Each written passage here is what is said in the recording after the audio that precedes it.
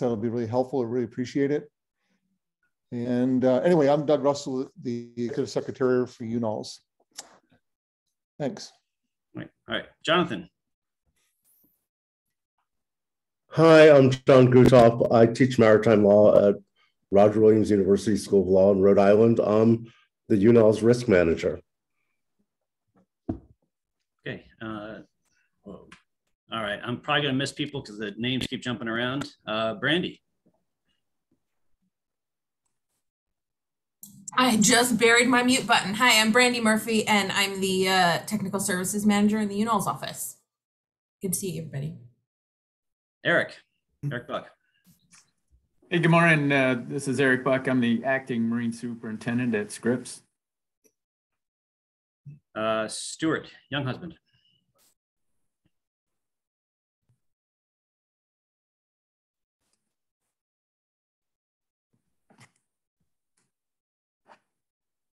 Stuart, you're still on mute. Okay, that's better. Okay, so hi everybody. My name's Stuart Younghusband. I work for the National Oceanography Centre in Southampton in the UK, and look after the research ships James Cook and Discovery. And my particular strength is in compliance. Thank you. Alice.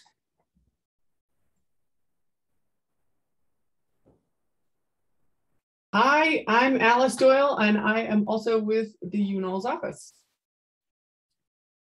Amanda Williams. Good afternoon, Amanda Williams with the U.S. Department of State, Office of Ocean and Polar Affairs. I'm the Maritime Geographer, and I serve on the Marine Scientific Research Team, and will be presenting to you today. Anita. Good morning, everyone. Anita Lopez, Director of Research Vessel Operations, University of Hawaii. Ash. Hi, I'm Ash Hayden. I'm the operations manager. We got Tom Glennon, the director. My microphone's not working at my desk, so. All right, Tom, we'll count you checked in already. Blake. Yep. Hi, I'm Blake Powell with JMS Naval Architects. And involved with the NSF ship inspection program. Brian?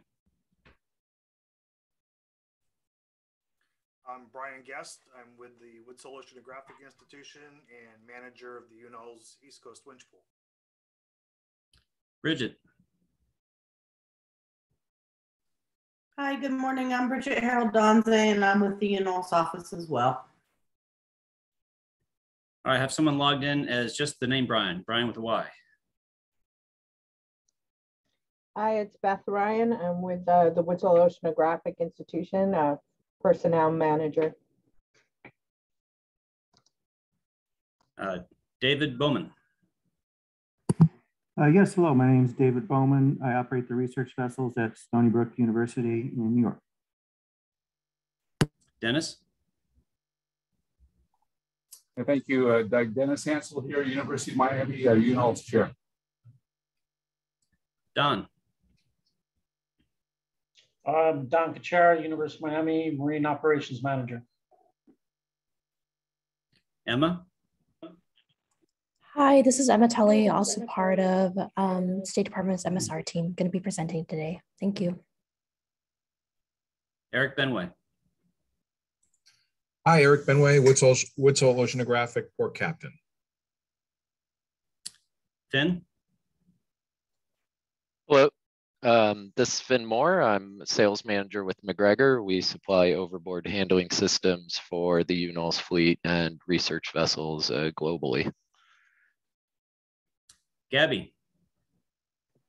Hi, everyone. I'm Gabby David. I'm at the U.S. Department of State in the Office of Ocean and Polar Affairs. I'm on the Marine Science team and will be presenting today. Thanks. Holly. Hi there, I'm Holly Antonez. I'm with Leidos and I am the project manager for the Antarctic research vessel. Ian. My name is Ian. I work with Woodsole Oceanographic as an administrator in ship operations. James Allen. Yeah, Jamie Allen, Ocean Drilling Program, National Science Foundation. Jim Hollick. Jim Hollick, NSF, Technical Services, Instrumentation, and SSSE. Admiral Garrett. Jeff Garrett, I'm chair of the RVOC Safety Committee. All right, Joe.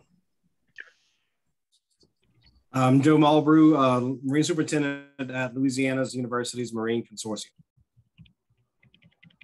All right, John Bickey. Thanks, Doug. I'm John Bickey. I'm the Marine Superintendent at Skidaway Institute of Oceanography and manage the research vessel Savannah. John Meyer. Hi, everybody. I'm John Meyer from Scripps, manage the High Seas Net project, and I'll be presenting today about your internet. John Swallow. Hello, everybody. John Swallow, Marine Superintendent at University of Delaware, RV Hugh R. Sharp. Okay, Jonathan Goodoff. Hi, I thought I already introduced myself, but again, I'm the UNOLS risk manager, and I'm happy to be here. Thank you for doing it twice. Kaya. Everyone, I'm Kaya Johnson. I'm the OSU Marine Superintendent and West Coast Van Pool Manager. Lee Ellett. Hi, I'm Lee Ellett, Manager of Shipboard Technical Support here at Scripps, involved in the High Seas Net and the CIWG updates. And we have Skipper from the Neil Armstrong on board.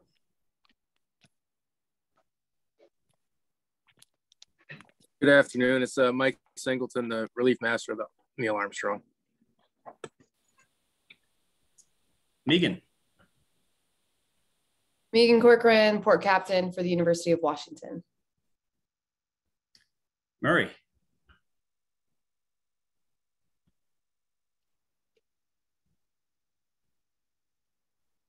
Murray Stein. I went through that whole thing and I was muted. My name is Murray Stein. I'm interim Marine Superintendent at Bermuda Institute of Ocean Sciences. We manage the Atlantic Explorer. Claire.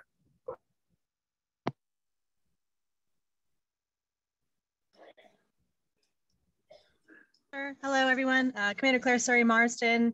I work for NOAA headquarters operations for the Admiral staff as his Marine advisor. Rick. I'm Rick Trask. I manage the NSF wire pool. That's what it is. Robert Camphouse. Robert Camphouse, Manager Marine Operations, University of Washington School of Oceanography. Rob Sparrow. Good morning, Rob Sparrow, Program Manager, Office of Naval Research for Research Facilities. Rose. Rose Dufour, Ship Operations Program Manager at NSF. Ross. I'm Ross Heim, the Antarctic Support Contract Science Mission Coordinator for the Antarctic Research Vessel Project. Sarah Fuller. Sarah Fuller, Operations Manager, HUI SSG. Sean Higgins. Sean Higgins, Director of Marine Operations for the Marcus Langseth, LDEO, Columbia University. Stuart. As Stuart Lamberton, prior member, Director of Marine Operations at VIMS and member of the Safety Committee. Tim Toomey. Hey, good afternoon, everyone. Tim Toomey, Woods Hole Oceanographic, Director of Ship Operations, RV Atlantis, RV Neil Armstrong, and I'm looking out at the RV Endeavor from URI right now. I've talked to Tom already. Trevor. I'm Trevor Young. I'm a marine technician with University of Hawaii. All right, looks like the new guy in Hawaii, Matt, you logged in as your title. Andy Knopberg, Andy, the Marine Superintendent, University of Hawaii. This is why we do introductions. I think that's everybody. Is there anybody I missed? Mike Prince, Antarctic Research Vessel Project Manager, National Science Foundation. I think Bruce Applegate. Good morning, Bruce Applegate, Associate Director, Scripps Institution of Oceanography.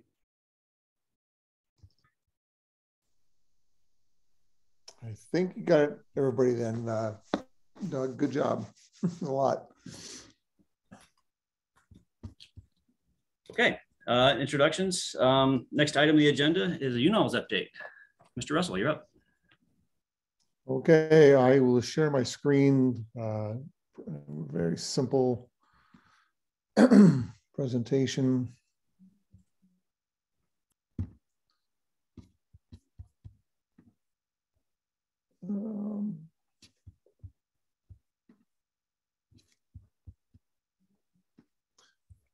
Well, good morning, everybody. Welcome. It's good to see everybody again. It's been a long time since we've actually had a RVOC meeting. And as Doug alluded to, hopefully we'll get back to in person next year for our get together. I just want to give you a quick summary update what's been happening in the UNOLS front and many different areas. Last year, thanks to all your great work and the unwavering support of the funding agencies, completed well over 3,000 days of shipboard science in 2021 despite the pandemic.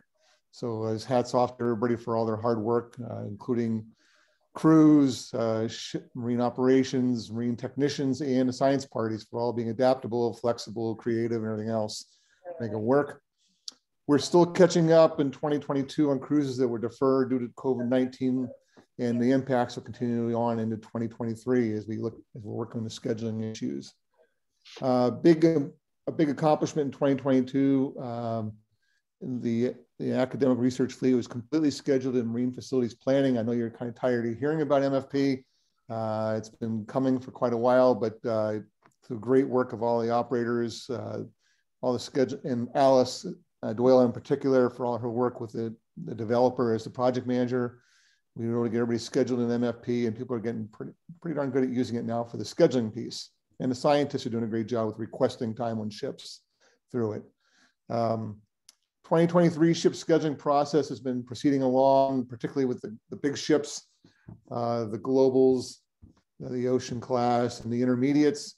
We kick off the smaller vessels next week with a meeting, since we wait later in the year because theirs is more of a dynamic scheduling process, and we wait till have more proposals are funded at the agencies before we start them into the process. So that's good news.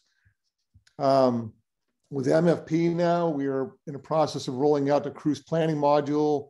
Alice has been working very closely with the operators, trying to get that module so it's very helpful to all the operators. As part of that, the post-cruise assessment reporting process will also come out.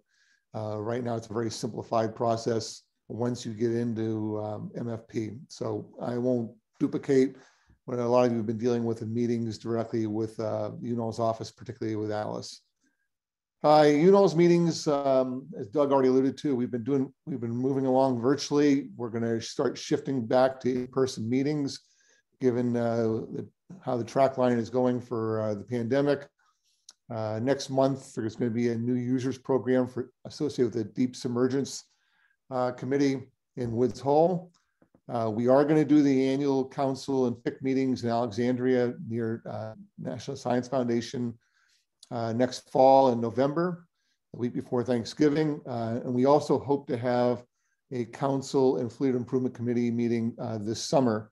We're looking to try to do it down in the New Orleans area so we can get a lot of people down to see the RCRVs that are under construction. And other committee meetings will follow from there, SCORE, the Marine Seismic Research Committee, as well as DESC, as we already talked a little bit about. So a lot more to come down the road on all this. AICC for the Arctic icebreaker part of the operation. So it's good to see us starting to return to in-person meetings. COVID-19 guidance, as we all know, it's been a lot of things are happening fast. I actually have a phone call later today with GW to get their latest recommendations for updating our guidance.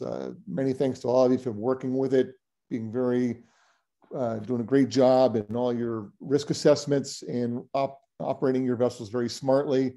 We've had very few loss of, very little loss of time at sea due to COVID-19, thanks to all the great work you're doing in managing the program. I know we all know it's been a really hard grind. Everybody, crews are tired, you're tired, but your efforts have really paid off and a lot of science has gotten done. Sailors have been employed, marine technicians have been employed, and we keep delivering great science. So thanks to all of you for your hard work. And again, like I talked about earlier, the great support of NSF and ONR to make it happen as they've continually funded all your operations. The research vessel safety standards, they were updated in huge part due to Rear Admiral Garrett's great work on it. We published it online back in November. We've been slow, but we now have printed versions of them and they're going to be distributed to you shortly based on when we surveyed you quite a while ago, how many copies you'd want. So you look forward to seeing those soon. I know Jeff's already working with the safety committee on an update to Appendix A. So the hard copies we'll be sending out to you can be updated with inserting pages. So it's a living document. So more to come on it, but at least it's been updated. And I know a lot of you are already working with it and we've got a lot of good questions on it. So thank you for your feedback.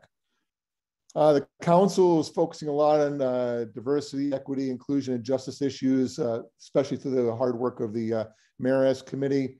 More to come on that in the future, but under the leadership of Dennis Hansel, the UNO's chair, the council's taken some good hard looks at a lot of these issues and how it affects operations across the fleet. We've kicked off a crewing Tiger team effort with a lot of support from the federal agencies. Great participation. We have ship captains, we have marine operations staff, we have HR help, including Beth Ryan from HUI. We've had 5 meetings to date. Our most recent one was a presentation to NSF and ONR. I'll talk more about it later on, but that is kicked off and running. And we appreciate everybody's contributions while everybody's so busy doing other things. And it's a tough issue everybody's dealing with. And finally, the UNO's office at UW, we're just finishing it, or in the process of finishing up year 3 of our initial 5-year cooperative agreement. And then we'll see later on about if we're renewed for a second 5 years, but it's moving along. The agencies have been amazing in supporting us, and we really appreciate how much they've just stood up and roll along with us and allowing us to do all these things for you. And that's pretty much it for my update. I'll stop sharing my screen. Any questions from anybody about the UNOs in general?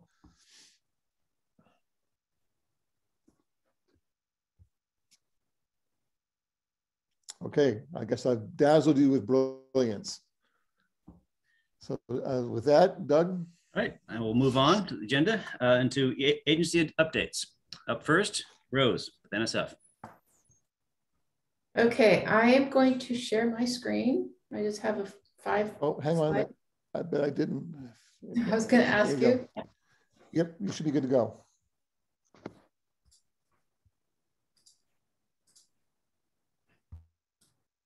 Okay, do you guys see my screen? Yes. Okay. Okay, I have a beautiful picture of the Sekuliak because Doug was able to send me some high resolution pictures. So that's a reminder to you guys that if you have some good footage, send it along and I will use it in my background. I'll use it for all kinds of presentations in-house. So anyway, I like this picture. Just a quick rundown of where we are at NSF right now. I'm in the middle of annual report negotiations. A few operators have been fully funded. Thank you for getting your reports in. So since they were the head of the line, they ended up getting their full allocation for the year, but NSF and GEO has not provided IPS with our full allocation. So as I go along, I'll have to provide incremental funding, and when the allocation is in my account, then I can finish. Whoops, I don't know what happened there. Sorry. Okay. Calendar year 2023 is the start of the new 5-year cooperative agreement. So that means this fall, your sponsored research offices will be asked to negotiate new terms and conditions. So be thinking about the items that you want to include in the new terms and conditions. Things that will help you. This is a cooperative agreement, so it's cooperation on both sides. Next year, we had a budget rollout for the 2023 budget, and I guess they got tired of hearing me whine so much. I must have it on some kind of automatic. Sorry about this. About all my funding issues. So the ARF was shown with a 19% increase for 2023. It's very early in the budget process. It has to go to the president's budget and has to go to Congress, and things go back and forth, but it was good to see at least that the 19% was in there. A divestment process is underway for Oceanus. And at the same time, I took advantage of going through the renewal process for UAF for Sequoiac, and those were successful and are moving forward. The crewing issues, I think, is probably the biggest challenge we have in the academic research fleet, and I have elevated that to the highest levels within NSF and provided all kinds of spreadsheets that indicate what it could potentially cost us in terms of increasing day rates to support pay equity. And I just want to let everyone know that I'm very supportive of that kind of initiative. There was also some recommendations about adding extra port days. Certainly we're open to that. So some of these recommendations that are coming to the agencies, we're trying to figure out how we can support. Some are just dead on arrival, like we're not going to have swim calls and we're not going to have alcohol on the ship and things like that. But there are some things that we can do that require money, and we're open to that. I'm glad to see State Department is on the call and they can tell us more about the Bahamas. But right now, from the NSF position, we have an embargo on any work in the Bahamas. And then just to remind everyone on the NSF branding guidance, here's the website. If you need any examples on what we would like to see in your branding efforts to display NSF, you can find it there on that website. Before I go to the next slide, does anyone have any questions? No? Okay. I didn't break this down by each class of ship. I just took all the ships in the academic research fleet and just from kind of demonstrating where our different day rate breakdowns are. As you can see, crew and fuel take more than 50% of the day rate, and fuel is going to be more and crew is going to be more. So hopefully my pie will be bigger, but if not, then we'll have to support less science because there's not an increase in the dollars. It's got to come out of somewhere. This is just an example of how I went through and kind of extrapolated that we might have a potential of $3 million overage for fuel this year based on either a 10%, 20%, or 30% increase. So I think my $3 million request made it into this year's budget considerations. I'm hoping, fingers crossed, I see an extra $3 million, but that's to be determined. All of you probably saw this. I sent it out last week, but NSF has launched a new notice in the Federal Registry to change the PAPG guide, and this is specifically for safe and inclusive field, vessel, and aircraft research. And there's going to be a requirement for proposals that include field work. Right. That's what I need to find out. But right. You have a full-time job too. So someone needs to mute themselves. Sorry. Need to figure that out with him. Mark, Ben Was. Could you mute? About what time commitment is, because I don't want to say I'll be on the. Okay, so anyway, I encourage people to look at that. There's only a 60-day comment period. And I think the seagoing scientists are going to rely on our already established protocols on the ships as part of their field plan. And finally, I just want to echo what Doug said. Thank you so much. I know it's been a very difficult past 2 years, and thank you for all your hard work. Any questions?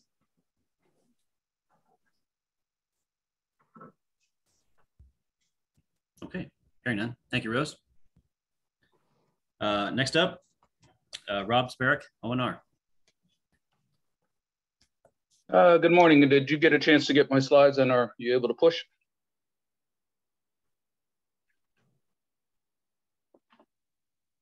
Rob, I did not get them, so I don't know if you just sent them right before this, but so can you share and do it? I cannot. I'm on a cell phone. All right, let me look at my email and see if I can find them then. All right, with that, I will continue to pontificate while I have some time while Doug pulls this up. I have a brief that is going to show how things were from the RCOV brief in 9 years ago, and that things at ONR have been relatively unchanged in that 9-year period, or changed in at least an interesting way. I'd like to thank NSF, particularly for getting us through the fiscal challenges imposed by COVID. ONR would not have been able to continue to fund the ships through that particular crisis. So that was good that the interagency was able to continue to fund to keep the ships going. With that said, my 9-year priority from now is trying to get the next generation of research vessels. So I will go through this pretty quickly, apologize in advance, because I know some of you were here in 2013 and have already seen these slides. So this is what ONR's kind of template of what we were looked like back in 2013 with the 2013 logo. Next slide, please. And this is what we show today with really the only significant change is trying to dispose of Flip. Next slide, please. So again, a retrospective brief. Next slide. So 9 years ago, we were talking about retiring the Nor and the Melville. Those two ships were foreign military sales or transfers and continued to operate this day well over 50 years of service. I don't know if the two operators who, or the previous operators still have any contact with the current operators of the Nor and Melville, but I know they're still running around in the ocean doing things. Next slide, please. So back in 2013, this is kind of how we had our spread of ONR days. 2013 in red shows what we had in 2022. As you could see, more or less pretty stable, a slight decrease, but with the addition of some funds to both the Coast Guard cutter Healy, which is not shown, and some foreign ships, which we needed to do multi-ship ops, including the NATO ship Alliance. We're pretty stable on the number of days from 9 years ago. Next slide, please. Back in 2013, we said we wanted to do things that involved multi-ship efforts. We wanted to go to the South China Sea. We wanted to operate in the Bay of Bengal. We wanted to get on Arctic and continue to do Arctic research. And at some point, we wanted to demonstrate the capability of UAVs. Next slide, please. And in 2022, we're still doing multi-ship efforts like with the New England Seamounts. We're still interested in going back to the South China Sea and the Bay of Bengal. We do fund Arctic research, both with the help of Sikuliak and Healy, although we haven't demonstrated UAV capabilities. Next slide, please. Back in 2013, in-serve inspections were every 5 years. The only thing that's changed there is they're now at every 3 years. That was a result of Congress. It had more so to do with the Navy, particularly the collisions in the Western Pacific that resulted in the death of a number of sailors. So that made the Congress want to increase material inspections. On that note, Atlantis did particularly well on their last in-serve inspection, kind of a short notice inspection. So it's very impressive. Those results actually get passed to Congress. It's something that I think the in-serve inspections themselves and the results will be important for being able to get the next generation of oceanographic research ships, demonstrating that the UNOLS operators have excellent material condition and the investment that Congress is making in these ships are worthwhile. Rose talked about the manpower supports. I just wanted to highlight 2 points. I've reviewed your COIs, at least for the ships that have COIs, made some suggestions. I guess they're up to you to decide, but having more flexible COI requirements, I think will make it easier to ship manpower when we're in short term. The only other place I can really help as a federal agency with manpower directly is with the strategic sea lift officers. Back in 2013, they were called the Merchant Marine Naval Reserves. Some of you may know them affectionately by their nickname, the Sea Chickens, which was the big pin that they wore.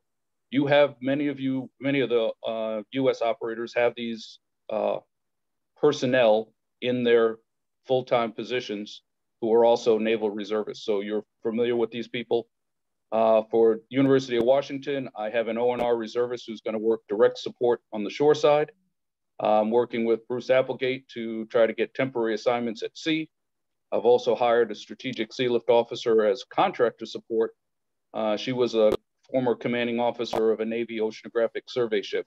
So this is really kind of my only contribution I can provide, I think, to the manpower issues. The community is almost 2,000 strong of unlimited licensed personnel who have a need to sail and have a need to continue to operate the U.S. fleet should the president so declare. If you have any of these people in your crew, suggest you chat with them and kind of understand the program more. If you're a prior officer yourself, advocate with your fellow Marine Soups on what these people bring. Next slide, please. All right, back in 2013, we were talking about what options we wanted to do for the midlife. Midlifes, we've had many meetings on this and we pulled it off. Only a few, million over budget, but we were able to accomplish it. And again, thanks to the operators for wonderful midlife refits. Next slide, please. Back in 2013, we were talking about some of the problems with the ships with Z drives and boat davits and electronic charting systems. So those are some of the things we were talking about in 2013. Some of you are probably still around and remember them. Next slide, please. Let's see, go one more now. I think you might have gone to, oh yeah, there you go, thanks. So Atlantis is working on getting a new rescue boat. We're still need to replace cranes. And the one on Keel Moana, we were out of funds to do anything about it. So we actually had to derate the crane to keep it operational. We never really hired a subcontractor after the thrust improvement study, but we continue to look at how we're overhauling the Z drives. I know the operators of the Z drives continue to exchange ideas on how to best support that program. And of course, we're continuing with the upgrades. Recently funded a new EM-124 for Thompson, so she'll have a full deep water capability. And more of the same. Next slide, please. I think that's it. Oh, the data slide. Maybe I had it out of order. Go up one. Oh. Here. Yep, that one. Can you see this? Yep, thanks. In a lot of ways, I am trying to focus my peers that the research facilities is more than just the ships, that our end product is the data, and that there are opportunities to use that data because we spend a lot of effort on collecting it and putting it in repositories and making it available. And so that the oceanographic research vessels owned by ONR are supporting not only just the scientists who physically go aboard the ships and use them, but that the data is being made available to a wider range of public partners and federal users. So I'm trying to use this sort of thought process in hopes to continue to be able to build the next generation of global ships. With that, the only other comment I guess I have for the group is we continue to have struggles with our other interagency partner, the Coast Guard. It really seems confined to a single sector. If that comes up, I'm able to have some discussions on that, but I think everyone knows where I stand on that for now. I'll take any questions at this point. Thanks.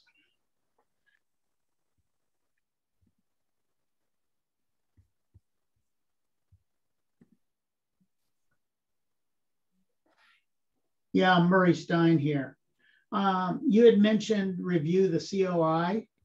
What exactly did you mean by that? Sure, I'll give you an example. Some of the ships have a requirement for a master, a chief mate, and two licensed officers. Other ships have a requirement for a first, a second, and a third. So if you're short a second for some reason, and your COI said you needed two licensed, you could, in the short term, say, help, I am in need of a second or a third, because your COI was flexible enough to allow you to have two licensed. But if your COI said, I need a second and a third, and your second is, has some medical issue and can't sail, now you're running around trying to look for a second to make that short-term fill. Between the ONR ships and Sekuliak that I looked at, some ships have two licensed, some ships have 1, 2, and 3. Some ships have a mix between engineering and deck. There are similar concepts with both the able-bodied seamen and the ordinary seamen, where there is a 65% rule and a 50% rule. And if you need more information on that, I'm happy to point you into the CFR. So we're talking about renegotiating our COI with the Coast Guard. Yes, that would be, so yes, I guess that's the short answer. Okay. I see it as a method of increasing your flexibility. There are some operators who don't want to change, and that's fine. But when I see disparities between ships of the similar class and they have different COIs, I think just getting them all on the same baseline so that they're similarly following the rules. But right now I see some operators who have COIs that are written that are more constraining than other operators of similar ships. Sure, yeah, I see that. Some of it I think we got grandfathered in. Some of it I think is new technology that allows us to sail with fewer people. But I noticed recently I was sort of in discussion with the Coast Guard, and they have a set standard now based on their involvement with SOLAS IMO regulations. So they're kind of coming out with a new standard that I think they're going to insist that new ships be held to that standard. Anyway, thank you. No, that's good feedback.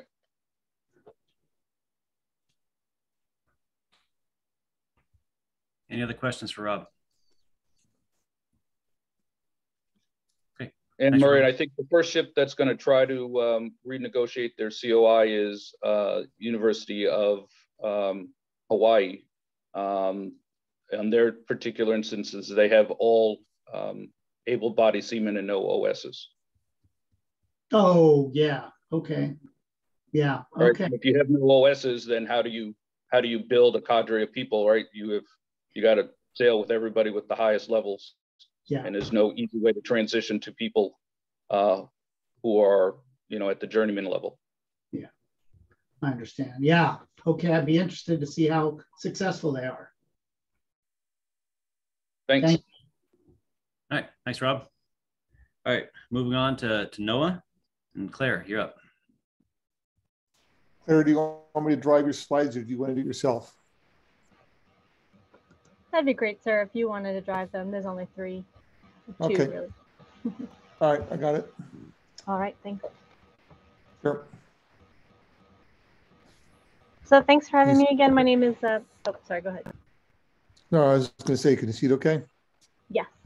So my name is Claire Surrey Marston, and as I mentioned before, I work for NOAA, Office of Marine and Aviation Operations Headquarters. So I'm part of the Admiral's operations team. We are mainly responsible for just coordinating the general flow of the fleet in correlation with the Marine Operations Group, who many of you might have met as well. But so I'm just representing them today, just kind of doing a brief overview of NOAA and where we are for this fiscal year, and then just of course our partnership here with UNO. So you can slide to the next one, sir. So we continue to appreciate our relationship with this group. That's a picture of the Sekuliak coming into our Marine Operations Center Pacific in Newport, Oregon, just a few weeks ago. So anytime we can help each other out is very valuable to us. We participate in many of the meetings as much as we can. We'll swap project ship time here. They're all been hard to come by, of course, during the COVID times. But we're starting to look at that again as our schedule kind of shakes out.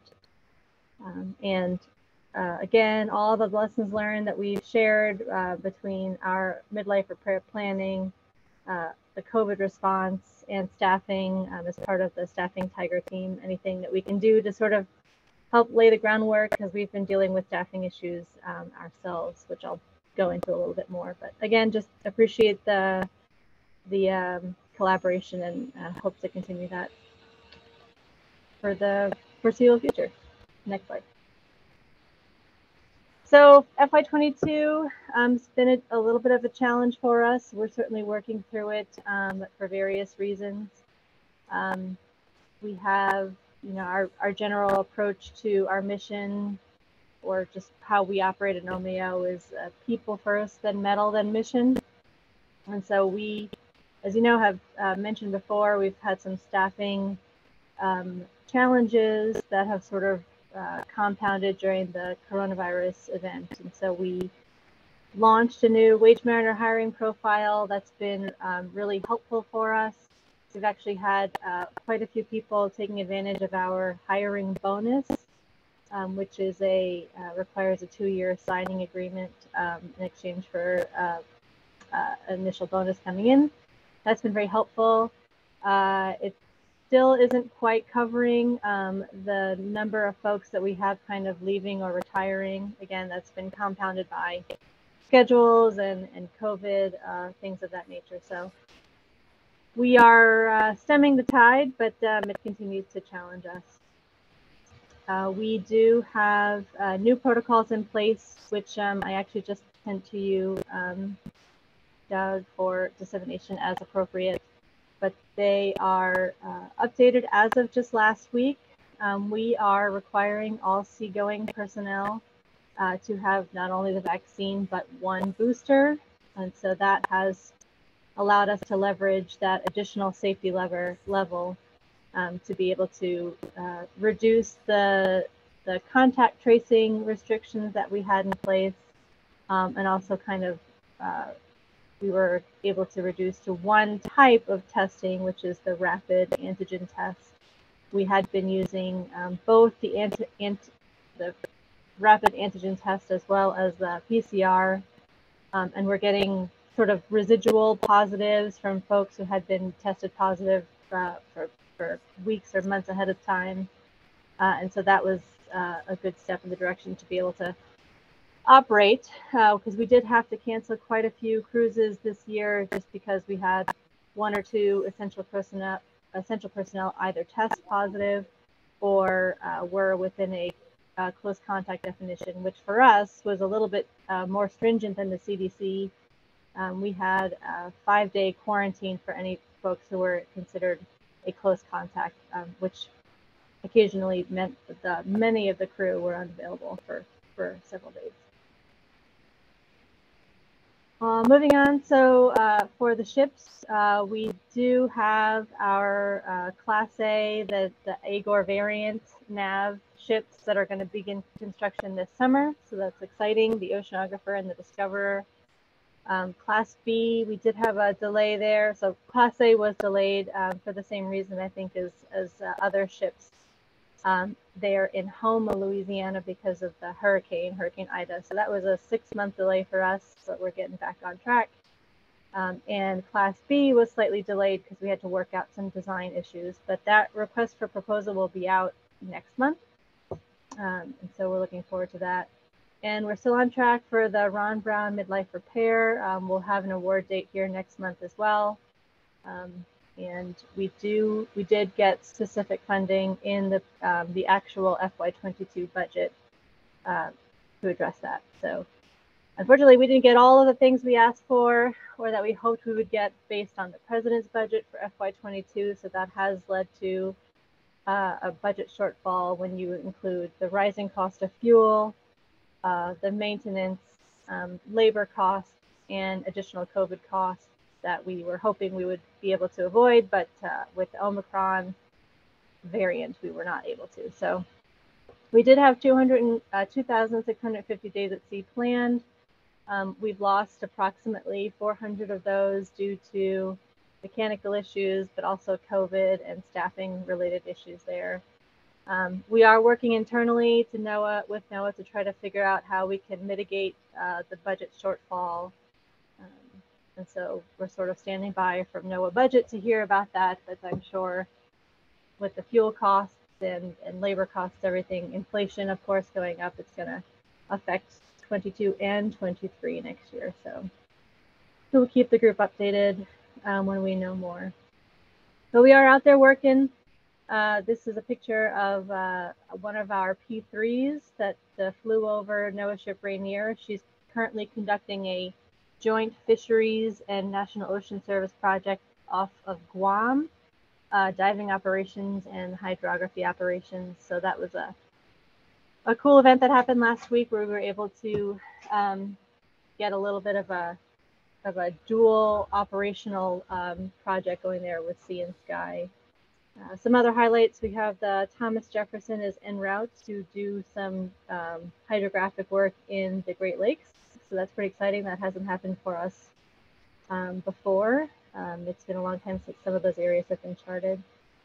And yeah, lots of other projects out there, fisheries and weather service related. So it's been a tough go for sure, but we're working through our challenges. That's really it. That's all I have for the NOAA updates. Standing by for any questions.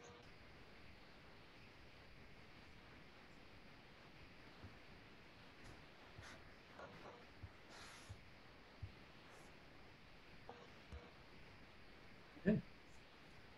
Thank you, Claire. Thank you, sir. Okay, moving on to the next agency update, Department of State. Amanda, will you be starting off? I will be, thank you.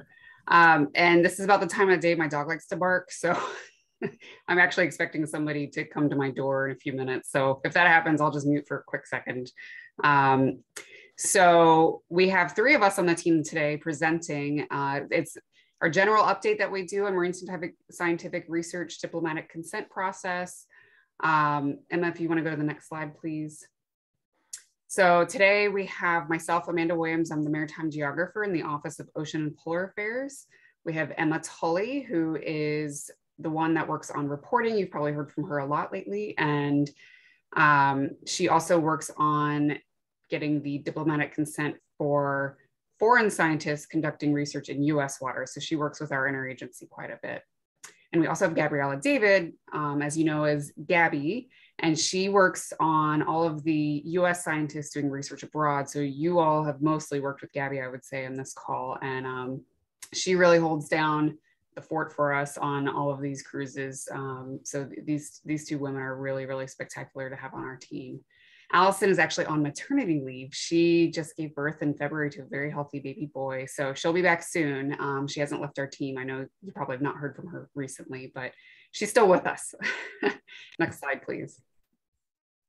So as a quick refresher, we have a lot of material to cover. I'm not going to read everything on all the slides because what Gabby and Emma have to say is a lot more important, but just as a quick refresher, we go based on the Law of the Sea Convention for the Marine Scientific Research or MSR rules. So the various articles outlined here on the slides, and we'll hand over a copy of the slides to share, are what we go based on for coastal state jurisdiction, for the territorial sea, the EEZ, and that the reason the State Department is the one running this process is that Article 250 says that communications concerning MSR projects shall be made through appropriate official channels, which we interpret as State Department, and most other countries interpret as their Ministry of Foreign Affairs.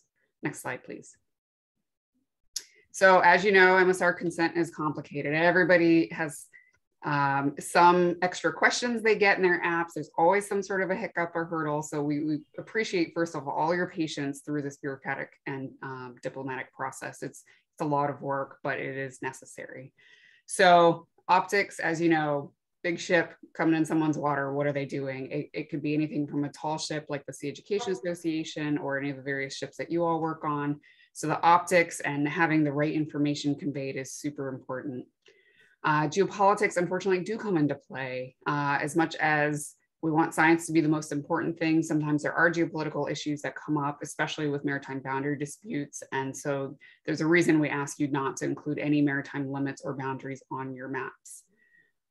Things are always evolving. We can't rely solely on past practice. As you know, there's always new forms or relationships change. So just be patient with us as the situations evolve, and it may not be the same as it was when you applied for the same research last year.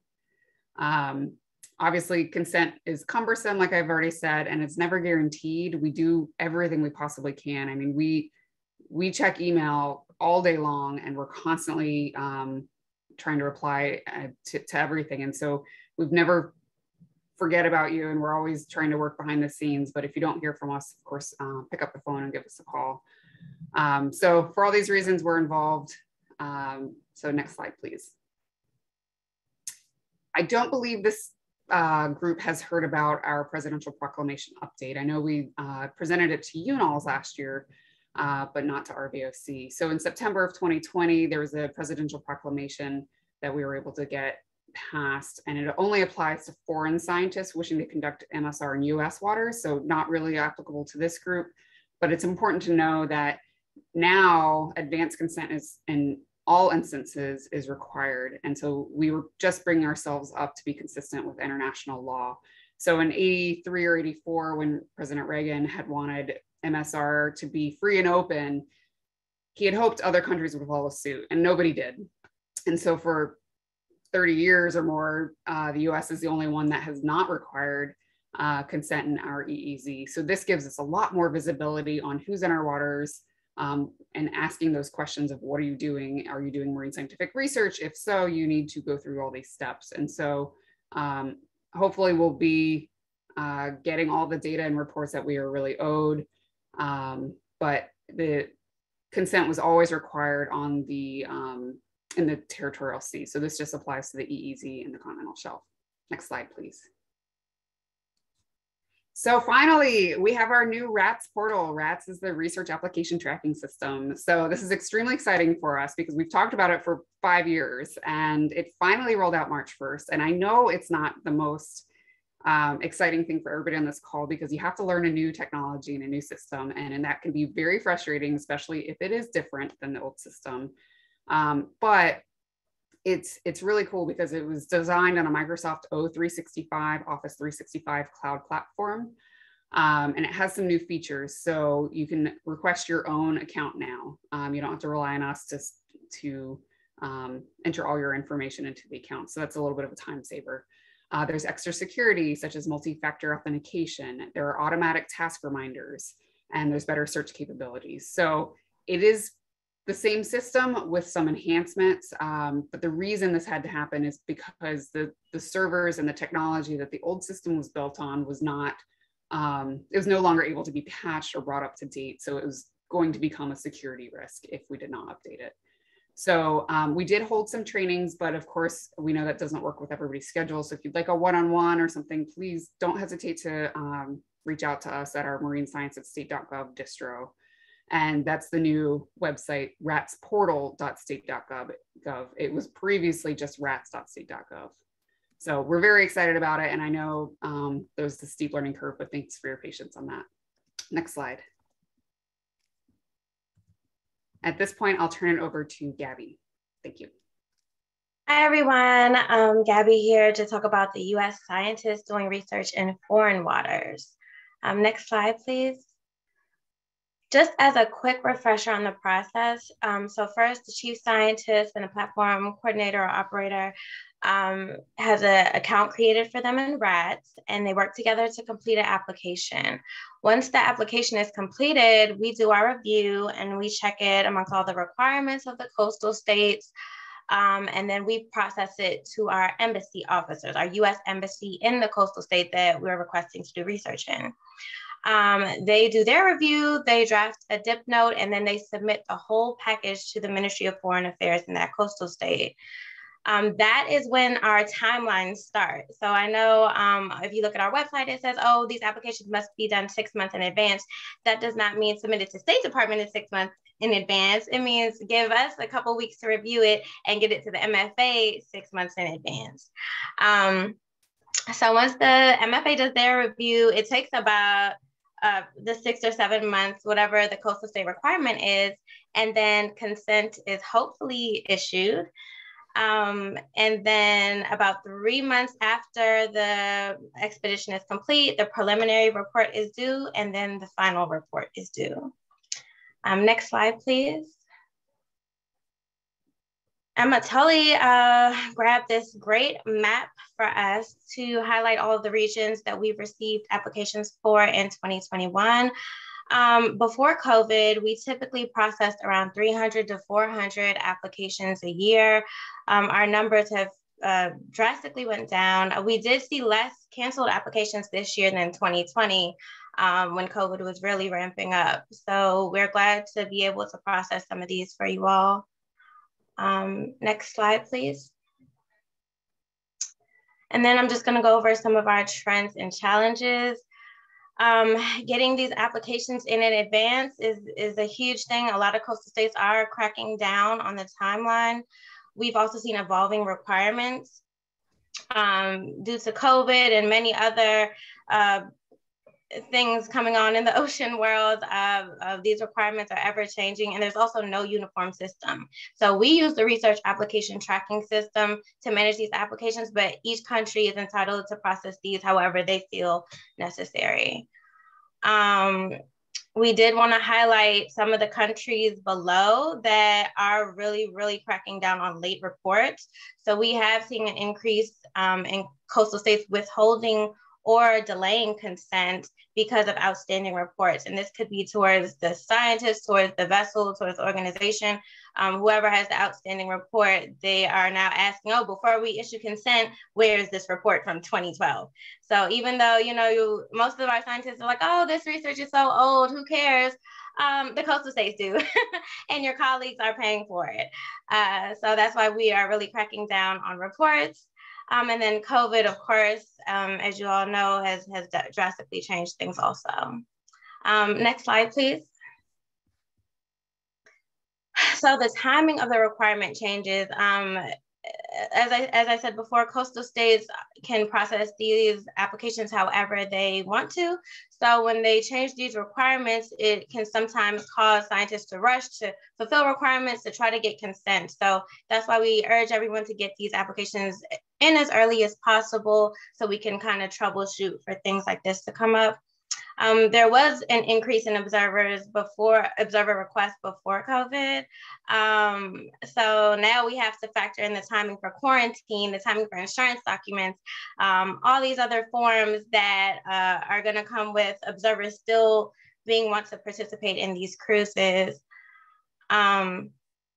And if you could just let us know what the COVID protocols are for your organization when you're submitting these apps anywhere, just so if the coastal state does want to have a participant on board, we can give them a heads up. Next slide, please.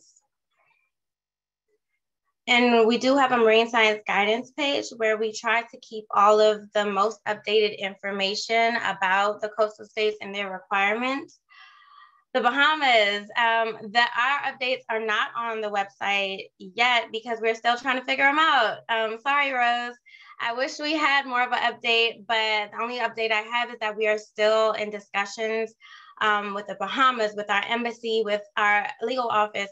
We're just constantly trying to get updates for you all. So hopefully you'll hear something from us soon. But just reach out to us if you are planning on going to the Bahamas anytime soon.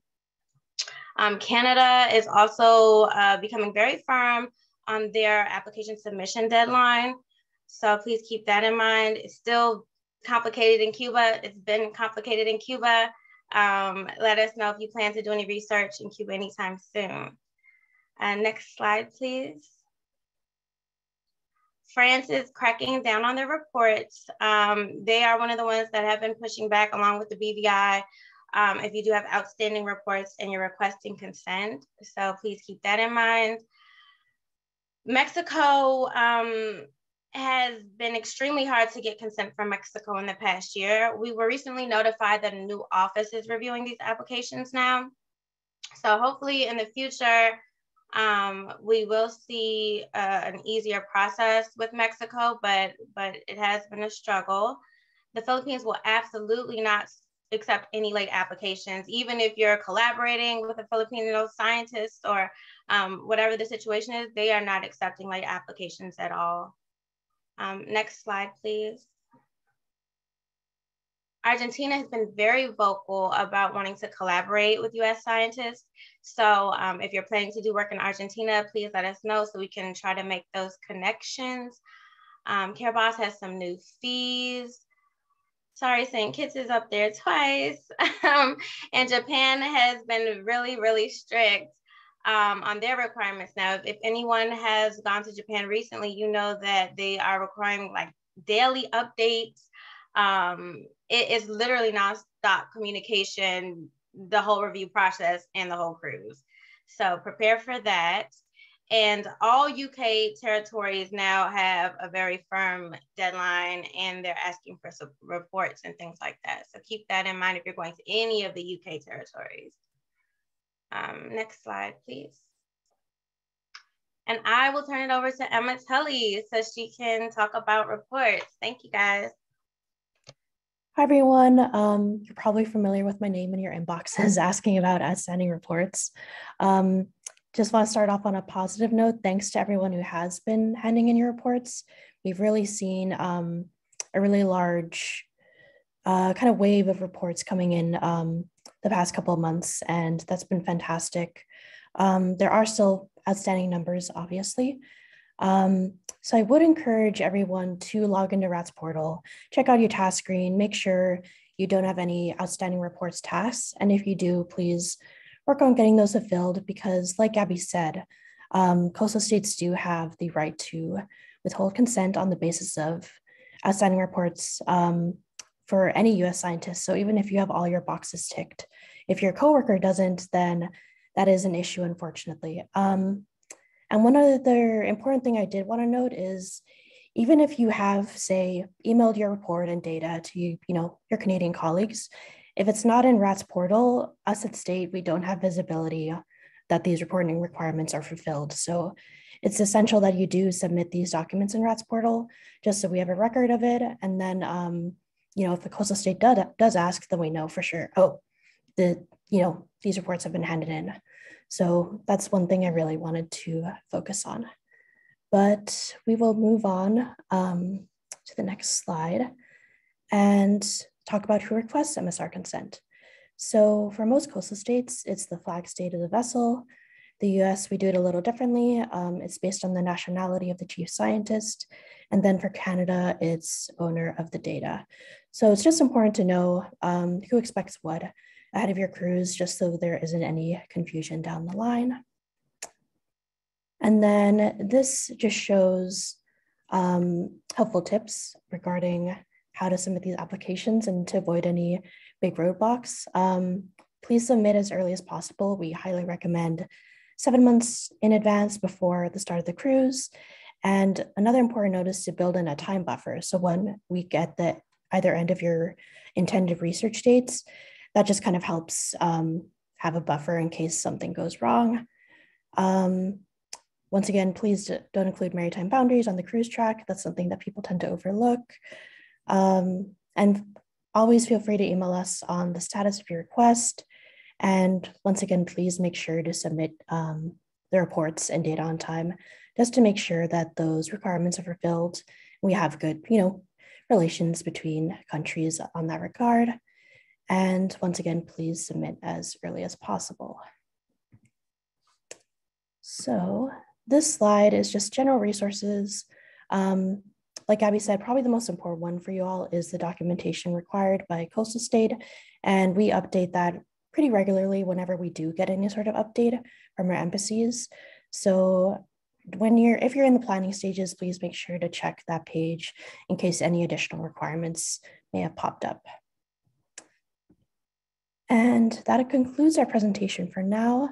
If you have any questions after this entire UNOLS event, please feel to reach out to us at marinescience@state.gov. But I'm going to stop here and open up the floor for questions.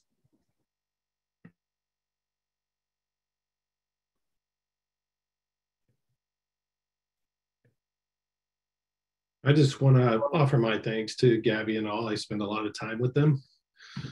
So we successfully got through Mexico, where we'll be headed soon. I got a meeting with the agents here in about 50 minutes.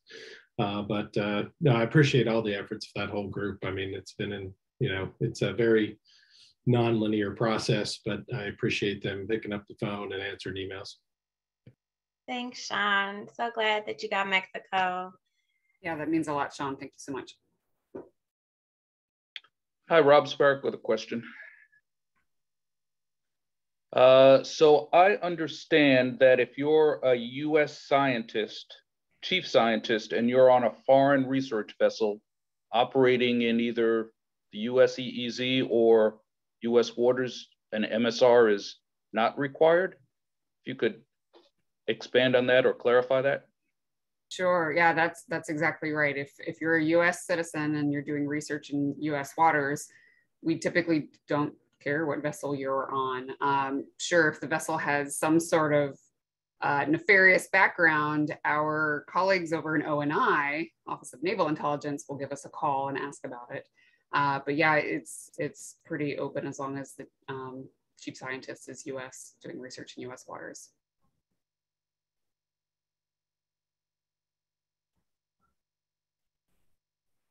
All right, any other questions? Okay, thank you, Amanda, Gabby, Emma. Okay, moving on to the facility updates. First up is the water pool. Rick. Okay, let's see, I'm going to share my screen. That's okay.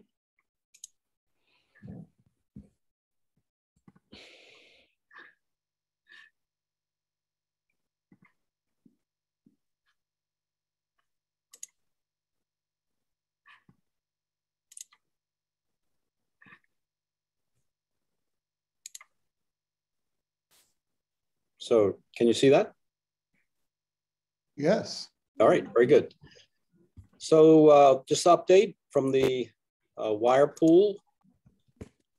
Going to briefly talk about these 5 topics. No sense in reading them, but the first up is wire testing. And we continue to test new tension members, as well as those that are in use on research vessels.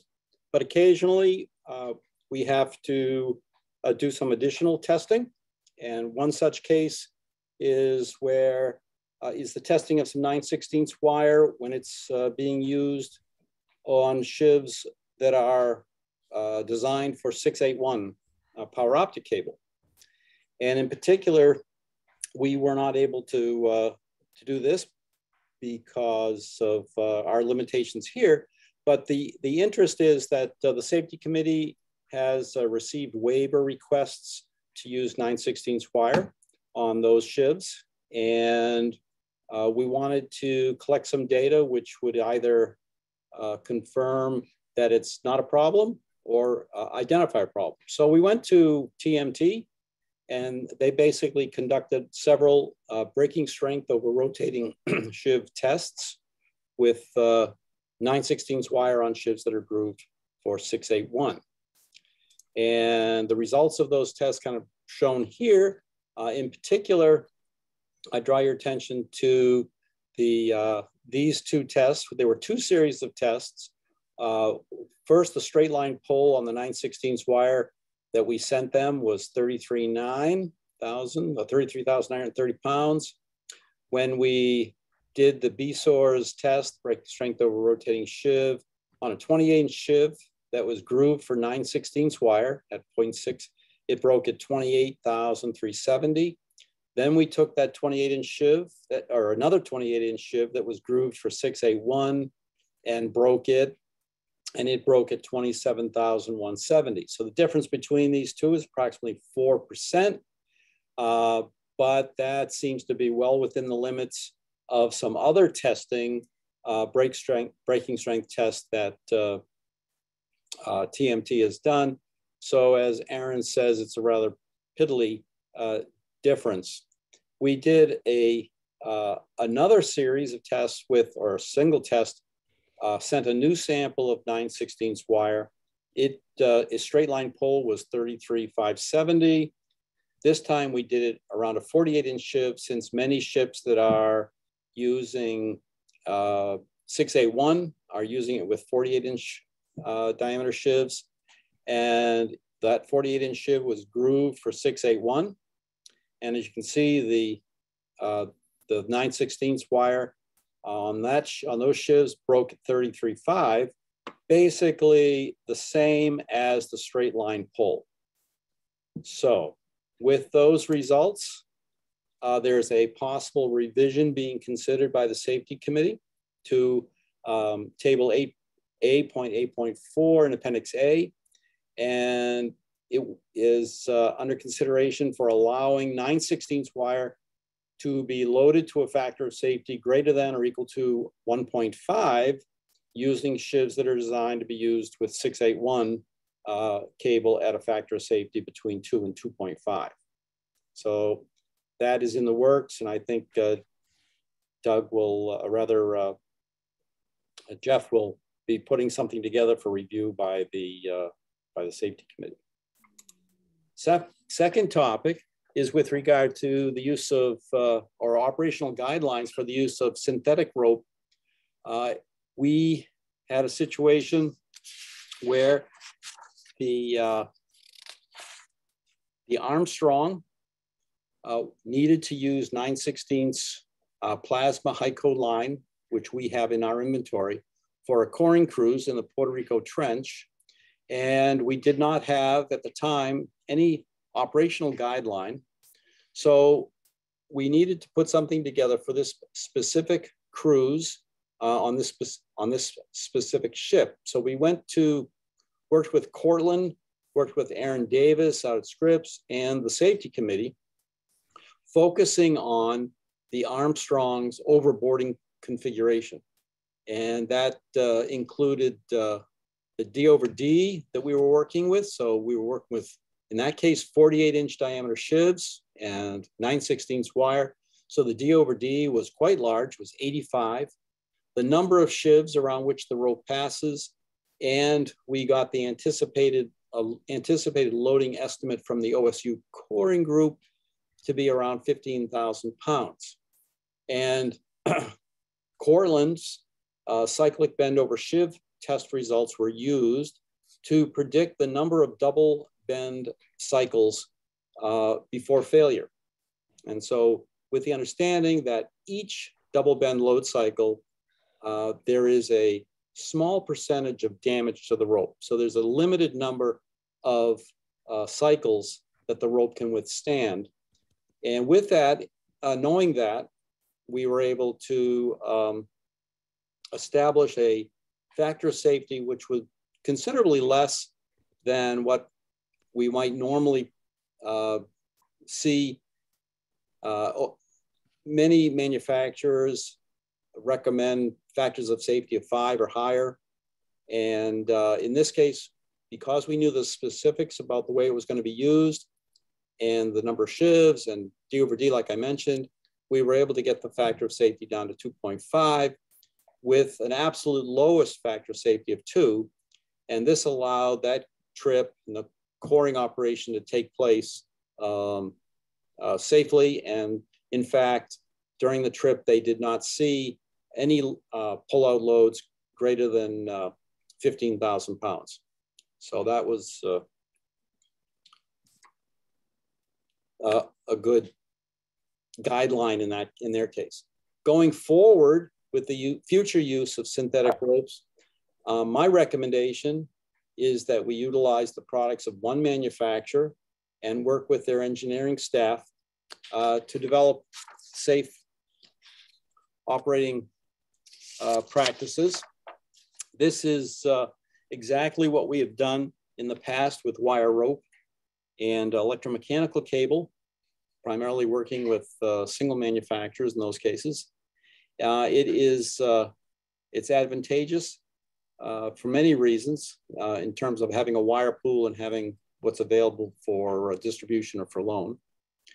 I recommend that we evaluate each proposed use of a synthetic on a vessel or for a particular cruise. The wire pool will work with the manufacturer's engineering staff and establish the parameters on a case-by-case basis, initially at least. This, however, does require a sufficient amount of lead time. And I highly recommend that as soon as there's talk of using a synthetic on a cruise, we need to begin the process of developing an operational guideline for that particular operation. It requires a fair amount of lead time, so we got to get on it pretty quickly. What we will develop from this is we'll establish a history. We'll learn more about the synthetic. We'll be tracking the double bend cycles. We'll track the maximum tensions, where they occur in the line, actually do some testing, which is exactly what we're going to do with the rope that has come back from the Armstrong, that was used on the Armstrong.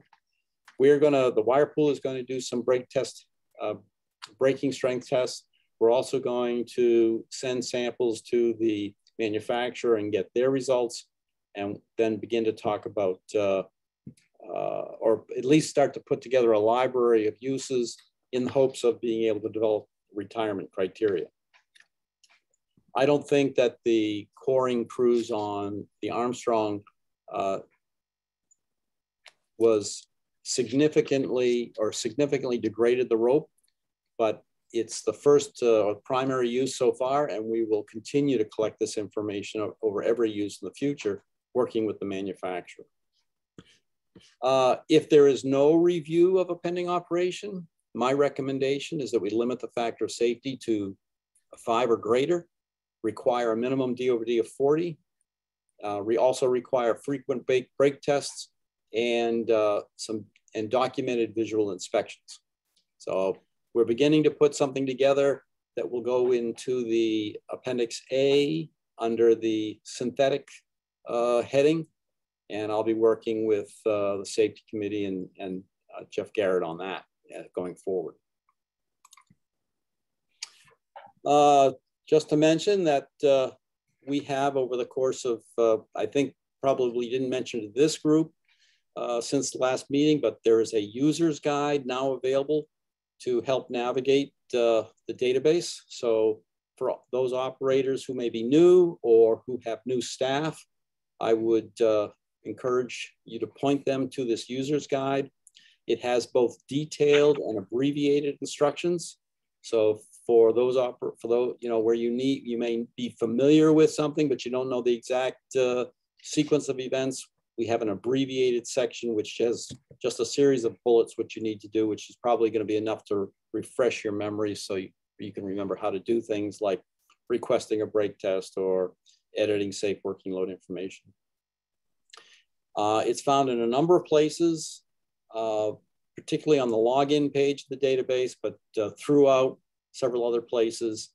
And we're also going to have the user guide in our Wirepool website under the resources category, which is a segue into our next subject, which is the website. It is under construction, but we are hoping we will have information about all the tension members that the wire pool has in their inventory. Also, there'll be resources such as the wire, the user's guide, wire pool policy. Also, the talk about putting these kinds of presentations or the test data that we've collected at this site so that you can find them easily. And that's pretty much all I have to say. It is under construction. We're trying to put that information all together, and it'll be coming, going live pretty soon. Then the last thing I'd like to talk about is what I refer to as our enhanced cable maintenance study. What we are looking at is evaluating the benefits of lubricating 322 EM cable more frequently while at sea during hauling. What we're trying to reduce is port time dedicated to doing lubrication, but look at the advantages of doing it on the fly at sea. So we have the approach that we're taking is we've got two groups of samples consisting of a total of 6 10-meter lengths of 322. And we have, for the past 27 months, been submerging these samples on a daily basis, Monday through Friday, and they are submerged for several hours. We've been doing it under the Hui dock. We recently moved to a new facility, so we're doing it in another area up here. So after they are submerged for several hours, each sample is coiled up and hung outside in the weather with no freshwater rinse. And the first group, one group consisting of the 3 samples, are lubricated monthly. And the second group are lubricated annually, as the current recommendation is right now. The lubrication is applied by the core lube system using what you're all using for lubrication. I suspect it's the Grignard OLLD2 product. The monthly lubrication of the group 1 samples is done just as the samples come out of the water. There's no rinsing, there's no drying. We pull them out, we run them through the lubricator. Then every 6 months, a test article is taken from each group for a brake test and closer inspection under a microscope. And as I said, we're currently 27 months into what we hope to be a 60-month project. And there's been approximately, or more than, in excess of 500 cable dunks during that time so far. So special thanks have to go out to Barbara Callahan, who has overseen this, the implementation of this lubrication study, because going out on the dock every day, winter, heat of summer, whatever, dunking these samples, Barbara's been the one that's done the bulk of the work there. And I thank her very much for doing that on a regular basis. So how do things look? Well, with regard to the condition of the individual wires, the E-kink test, as we refer to it, you can see that in group 1, the E-kink is climbing up. Group 1 are the ones that are lubricated monthly. So during the March 2022 test, we had a 5% E-kink, but that really is no concern for alarm. But in the group that's lubricated annually, we're looking at, it jumped up recently in the last couple of months to as much as 55% of the cross-sectional area is breaking, the wires are breaking. Similarly, if you look at the trend for group 1, their brake test results, again, these are the ones that are lubricated monthly. The braking strength has dropped down from its initial value, but it's still well above the manufacturer's minimum braking strength, which is 10,000 pounds. And In the case of the samples that are lubricated annually, it's dropped down a bit more, but still above the manufacturer's breaking strength. If we saw in any samples that would be sent in from the fleet, 55%, you know, we would be strongly recommending that you cut back, get into better wire. But it's kind of very interesting to see what the degradation in the rope samples are, or the improvement, let me say that, the improvement of rope samples for those that are lubricated monthly with no special consideration for rinsing, just it comes out of the water, runs through the lubricator.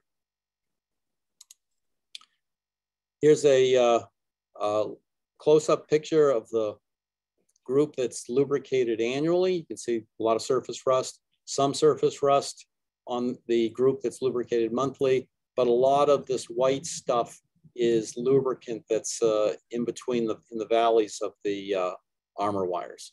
Just a visual there. And that's it. So if anyone's still awake, any questions?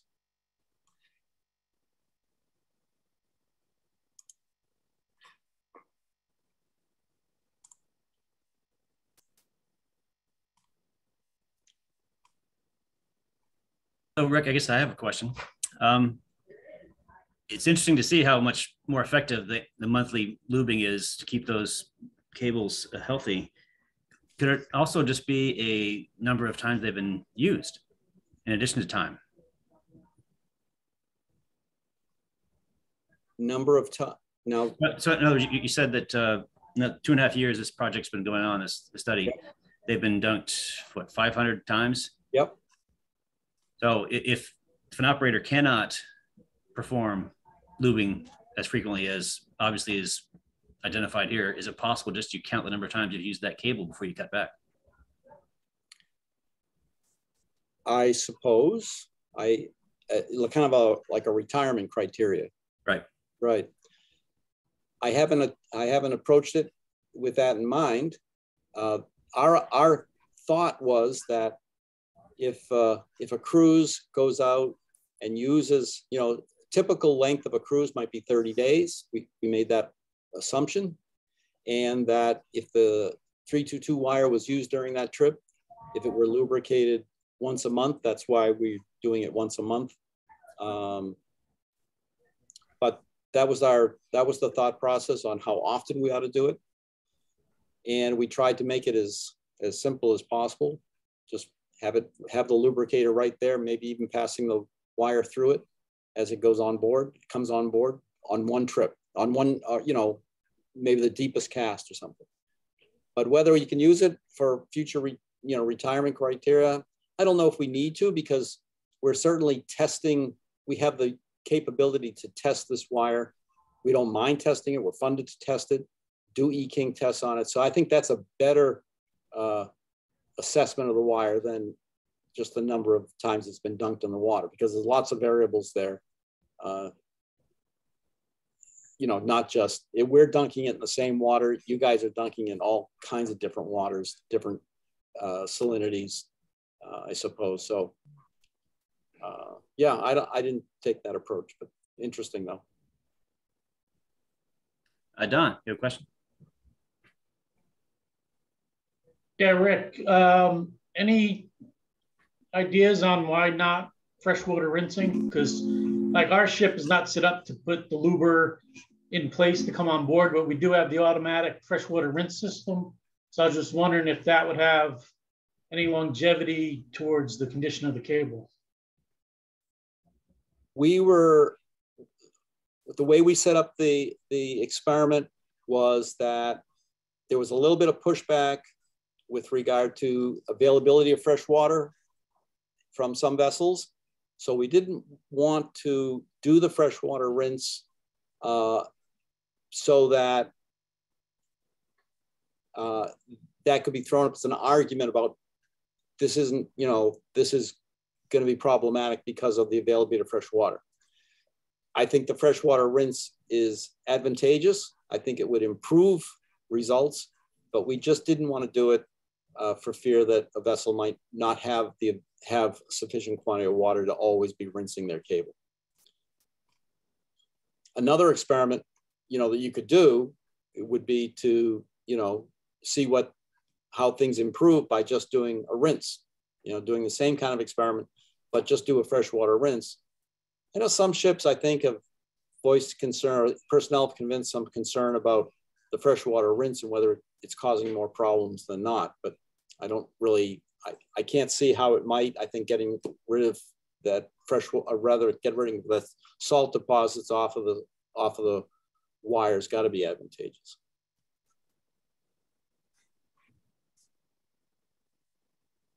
All right, any other questions? Okay, thank you, Rick. Yep, you're welcome. Okay, up next is winch pools. Brian, Aaron, who's going first? I'll go first. Okay. Are you guys going to play a presentation, or am I going to take care of it? I can do it for you, Aaron. Okay. Okay. Whenever you're ready. Right now. You see it? Yep. Great. So I'm Aaron Davis. I'm an engineer working for the West Coast Winch Pool operated by Scripps Institution of Oceanography. Next slide, please. So our mission is to supply an inventory of equipment for use on vessels for shared use. We're primarily a source of winches and mooring spoolers, but we have other machinery as well, such as capstans, some tensioning gear, blocks, and cranes. And we modify our inventory to suit the needs of the community. Next slide, please. Works. We're primarily funded by NSF. Customers generally contact us via email to describe their project to us. If we have a piece of equipment that meets their needs, we send it to the vessel or job site at the appropriate time and get it back home when the project's done. If the project is funded by NSF, it's all done at no cost to the customer. Others have to chip in by generally paying a day rate and the cost of freight. Next slide, please. So what we've been up to, one of the main things we've been up to over the past few years is to replace our mooring spoolers with mooring winches.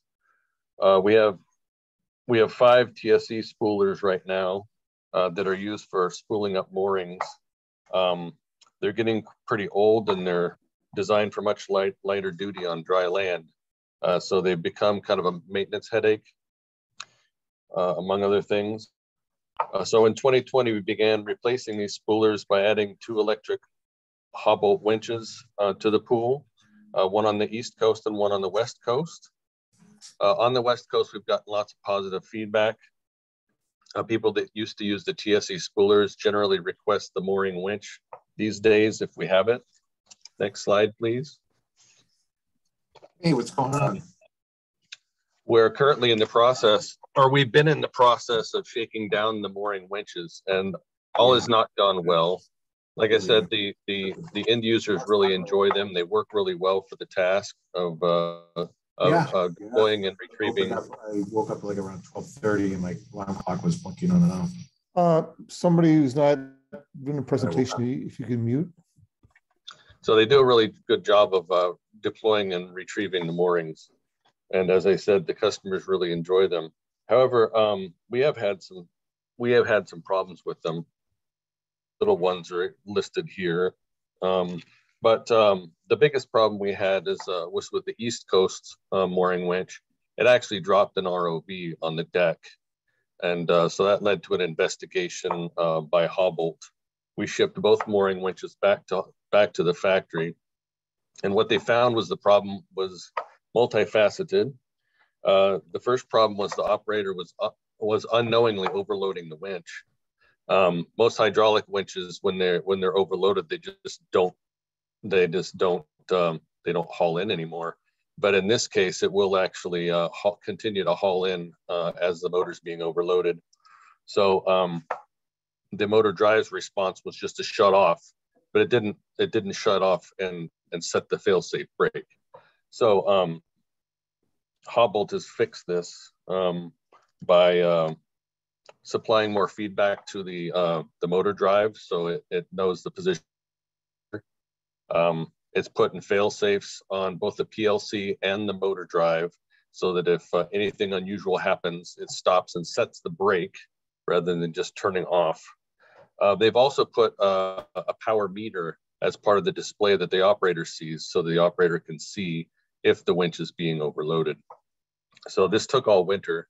Both winches were out of commission, but the problems are fixed now, and we're going to be using it to recover a mooring on the Sproul in the near future.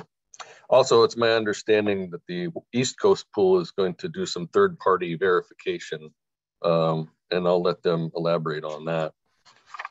Next slide, please. Hang on. There you go. There we go. Okay. Another thing we've been up to is we've been replacing our light-duty winches. We had a PACIMAC winch, which are getting quite old. They don't. They're not Appendix A and B compliant, really. So we've been buying. We got 2 Hobbolt light-duty winches now, the same winch. A few years ago, we introduced these to the fleet, and at first the response was not great. The problem was that the CMAC winch is dead simple. It's got a joystick for paying in and out and an on and off button, and that's it. So it was very approachable, and it required pretty much no training. The Hobbolt light duty winch does require a little figuring out though.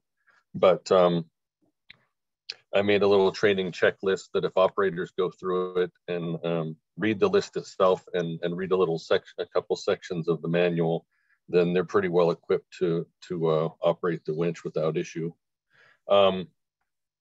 So we got a second one recently. Next slide, please. So this winch is also has been in the shakedown period, and we have had one major problem with it. Couple little problems which are listed here on the slide, but the major problem with it is it's my fault. It's air cooled, which was we did that because not all ships have a good supply of cooling water on board, including the Sproul. But the air cooling fan is very loud. We've got some complaints about it, and then more recently, our technicians measured the sound level and found it was 92 decibels at the operator station. That's about the same as running the winch with a blender running on your shoulder.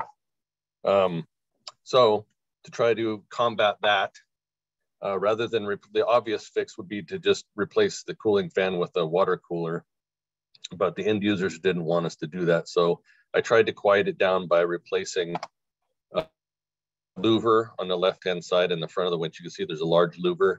I made a silencer for it and lined it with sound absorbing foam.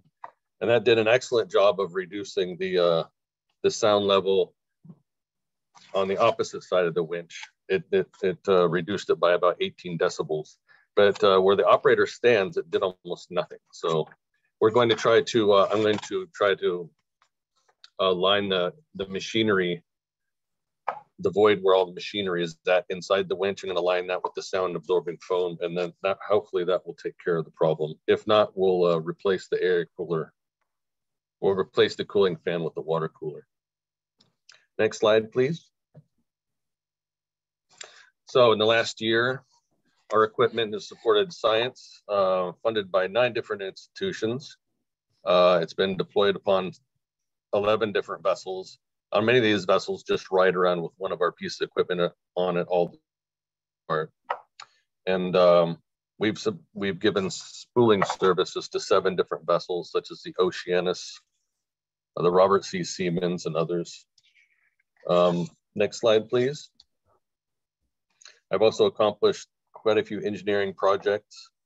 I saved us quite a bit of money by creating a new fire plan for Roger Revell.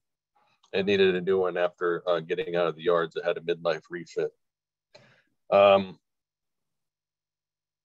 when Revell left the midlife refit with a new starboard crane, when we use it for core, there's a sheave in the middle of the crane that we use when we do coring with the crane. And the sheave that came with the crane was insufficient in our view. So I designed a new turning sheave, and then that'll be installed in the near future.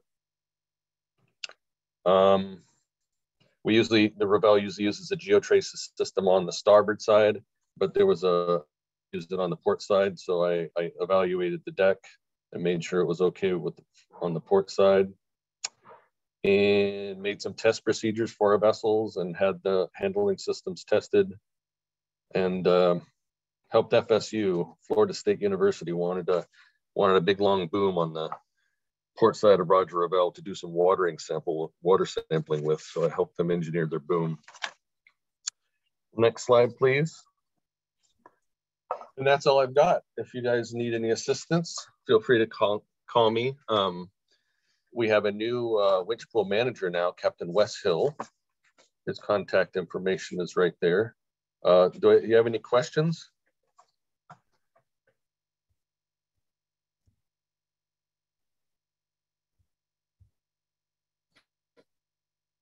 Very well, thank you. Brian, I will just, I won't get into it in the presentation, but I'll just let you know, we did the testing on the new mooring winch and set it up, anchored it, ran a line through a crane, shiv on a crane, and suspended 7,000 pounds of weight from it. We then replicated the failure with the ROV that we had seen by taking the encoder out of the circuit, and it did indeed, on the very first try, drop the weight. The encoder was put back into the circuit, and we did multiple tests, and each time it handled it flawlessly. So it's encouraging. It looks like they nailed the problem.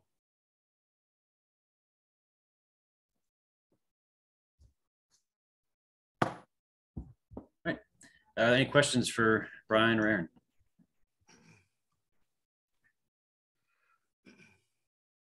Okay. Thanks, Aaron. Thanks, Brian. Oh, okay. Brian, are you doing a presentation at all? I certainly can. I have something if you would like to hear it. Yes, certainly. Okay, well, let me get in here and share screen.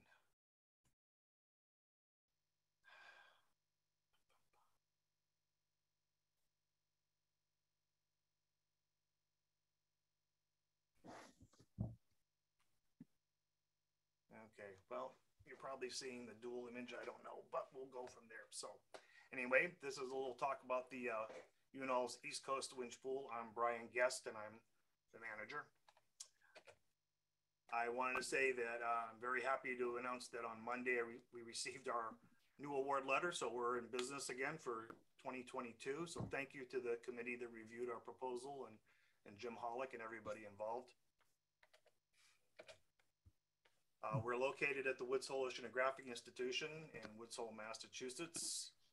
Beautiful day here today. It looks just like this out there, minus the two boats. Our staff is myself, and I apologize to everybody on this screen. The descriptions of their responsibilities is very general, to say the least. Jamie Haley is our systems maintenance person. He oversees all the mechanical systems, maintenance for those, troubleshooting, works very closely with Josh Eaton, who is our engineer. Josh engineers our mechanical and electrical systems. And in the past, I've forgotten to mention these two guys. They're quite important to our wire winding operations, which is Chris Greiner, which I'm sure most of you know, and Jim Fluke, who is a mechanical technician in our facilities, but he operates our Big Pine Hill wire tensioning system for a lot of our wire winding jobs. So I'll just touch on what we've been doing and what we're responsible for. We say provide portable overboarding systems. Basically, that's winches to vessels in the scientific community. We don't limit it to just UNOLs. It's science in general. We're here to help science. We maintain these systems in proper working order. Jamie does an excellent job of keeping things in tip-top shape. We work closely with all the manufacturers. We also ping on Eric and his expertise when we need to. We provide all the shipping logistics to get these systems around the world. They've gone everywhere you can possibly imagine. And we've even had them as far as Antarctica. Shipping there is not an easy task, to say the least. We provide engineering solutions and consultation to not just our users of the winches, but also our vessels. There's oftentimes control issues have come up. There was problems with LCI 90s that Josh was instrumental in helping them work the bugs out of. We provide wire winding services for the UNOLS vessels and sometimes non-UNOLS vessels as well. We will do import setup and breakdown in the systems. I recently myself was in San Diego to set up GeoTrace's winch and A-frame system. And Aaron, you'll be happy to know it's much easier to assemble now. We've made some mods. And we work with the vendors closely on designing our new winches that we request when we get funded for them. And we work very closely with them to ensure they meet all the required specifications. This is a list of our equipment for winches, basically.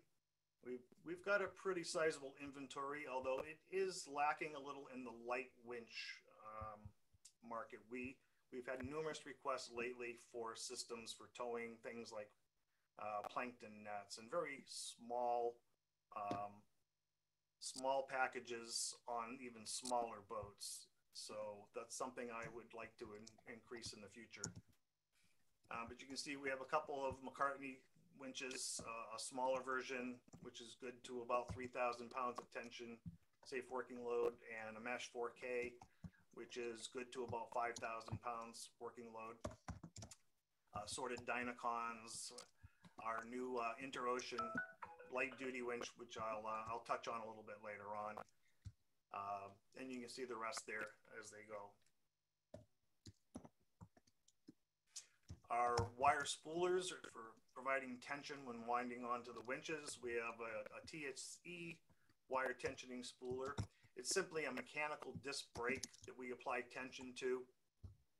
It's very simple. And our Pine Hill system, which is electrohydraulic, able to provide more tension. It's a beast. It's about 24 feet long by 8 foot wide and weighs 15,000 pounds. It's no small job getting this moved around to various vessels to help them out. And I'd like to say we've got a few institutions out there. I see a few of the people in attendance today, people from Bermuda and Miami, and especially Rhode Island, who have become proficient in using one or more of these machines that we don't even need to send our techs to help with. They're self-reliant and they can operate them themselves. We have an assortment of blocks. Most of these blocks, funny enough, have been hand-me-downs that we have refurbished and had tested, but they're all in very good shape. And it was nice to, we didn't have to spend a lot of money to take something that was not being used by somebody else and put it to good use here. And we loan these out and we do not charge a day rate for these. Matter of fact, Noah's borrowing the one in the picture, a 680 block, for an upcoming scallop survey on George's Bank this month. We got an assortment of other pieces of equipment, our turntables, which is an in-house design product, which I'll touch on in a minute. A couple of load cells. We have a quick check tensiometer, not a big fan. It's meant to be able to test the line tension when with the equipment in line. So not the most accurate piece, but it's good in a pinch. Our shop is about 2,000 square foot. It provides us with space, climate controlled space for working indoors. We have a 2x2 bolt down pattern in the deck of the shop, so we can secure the winch to the deck and do static testing, load testing. We have a few slip rings, a few 4-conductor slip rings typical of, say, for a CTD winch, and two single pass slip rings for fiber and a double pass fiber slip ring. and 2 Kongsberg motion referencing unit, which are extremely expensive. And I say that because I'll show you something momentarily that speaks to that.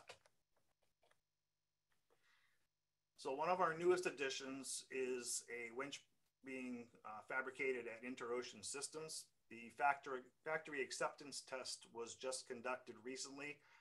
Aaron was in attendance to see it.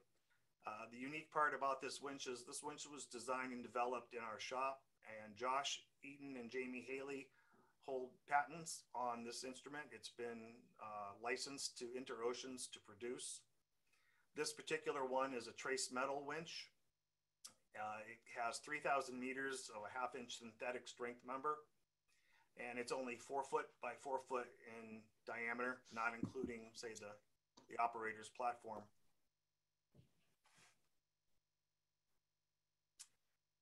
Now, I hope this works, but let's see. This was a video of the load test of the active heave control.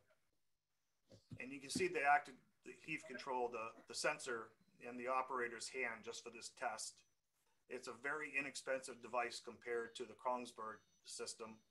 Smaller, lighter, cheaper. Very scientific test, as you can see. The parameters can be changed based upon the size of the vessel, the placement of the winch, so that the motion of the sensor itself,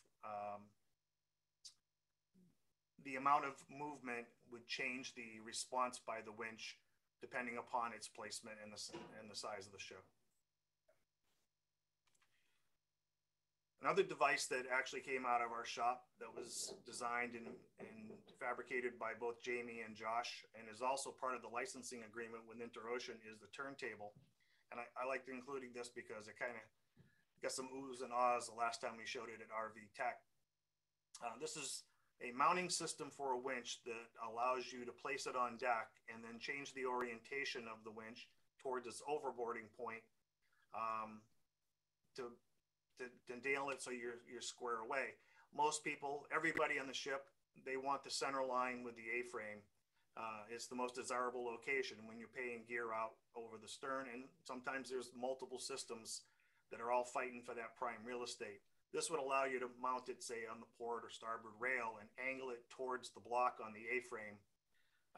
Jamie in this video demonstrates just how easy it is to move about a 5,000-pound winch. And this can be done at sea if necessary. It's simply a key pin that you can see on the bottom. It's kind of hidden under the drum.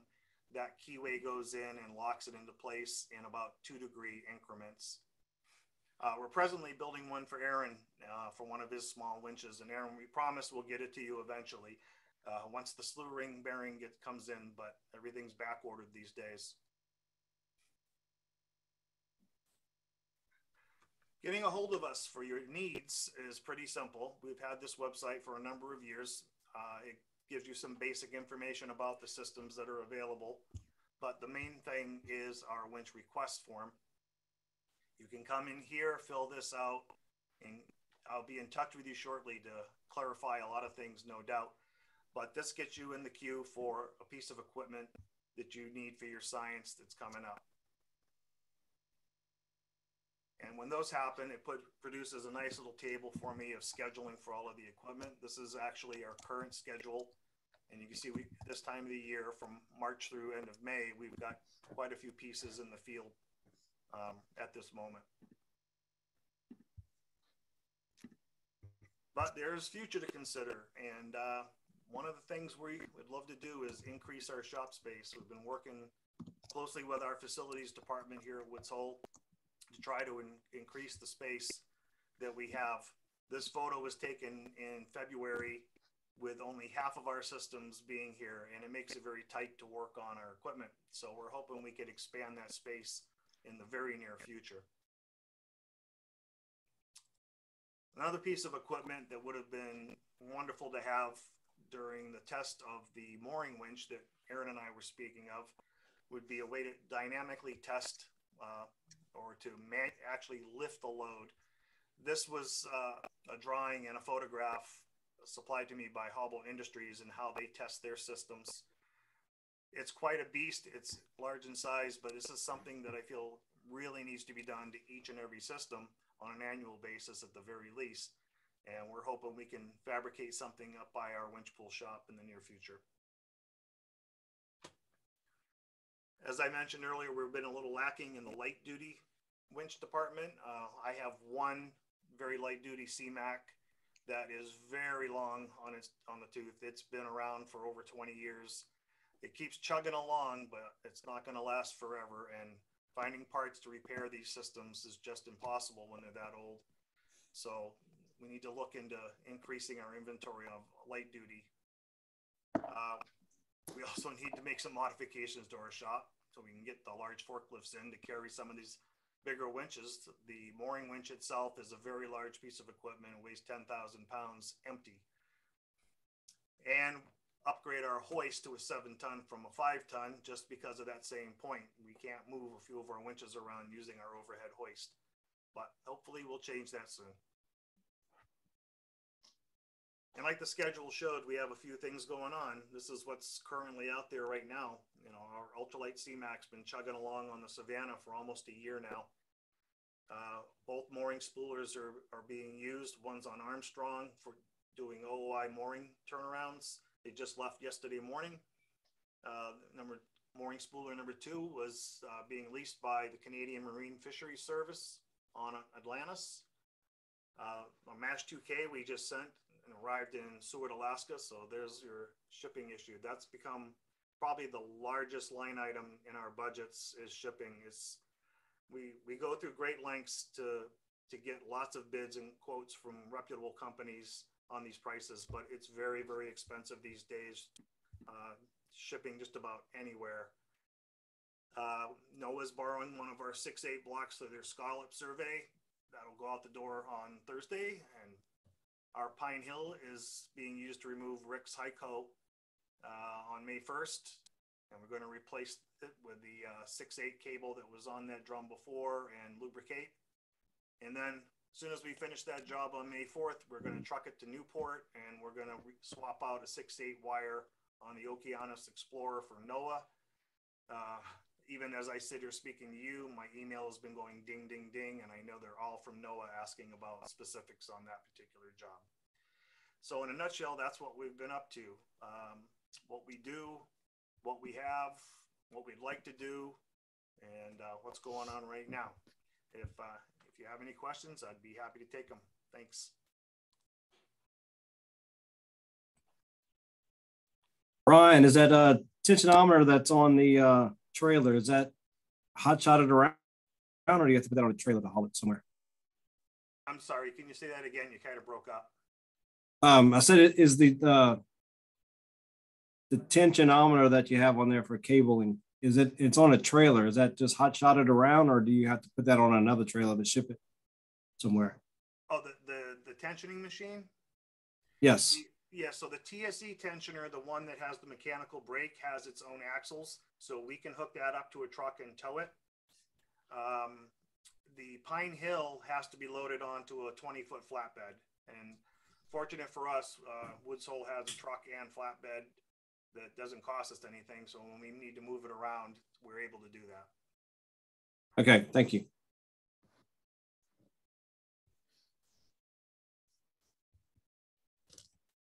Okay, any other questions?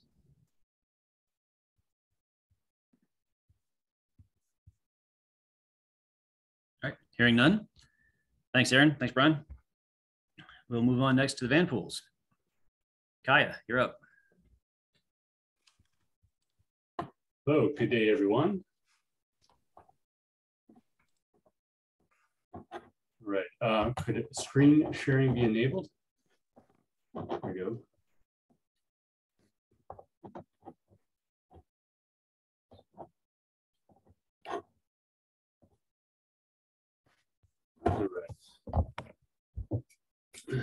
Today I'll be speaking on behalf of the East Coast Van Pool and the West Coast Van Pool. My name's Kaya Johnson.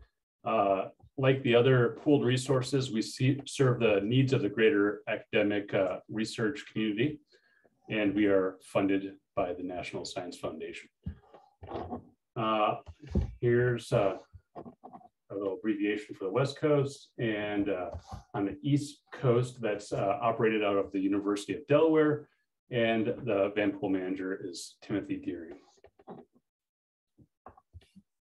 Recent updates, like everybody else that you've heard from today, we've had significant COVID-19 impacts, delays, ship schedules that have changed, and we've had to reship vans around the fleet as needed. Coast Guard regulations determination, we received a verdict from the Coast Guard clarifying a few conflicts that we identified.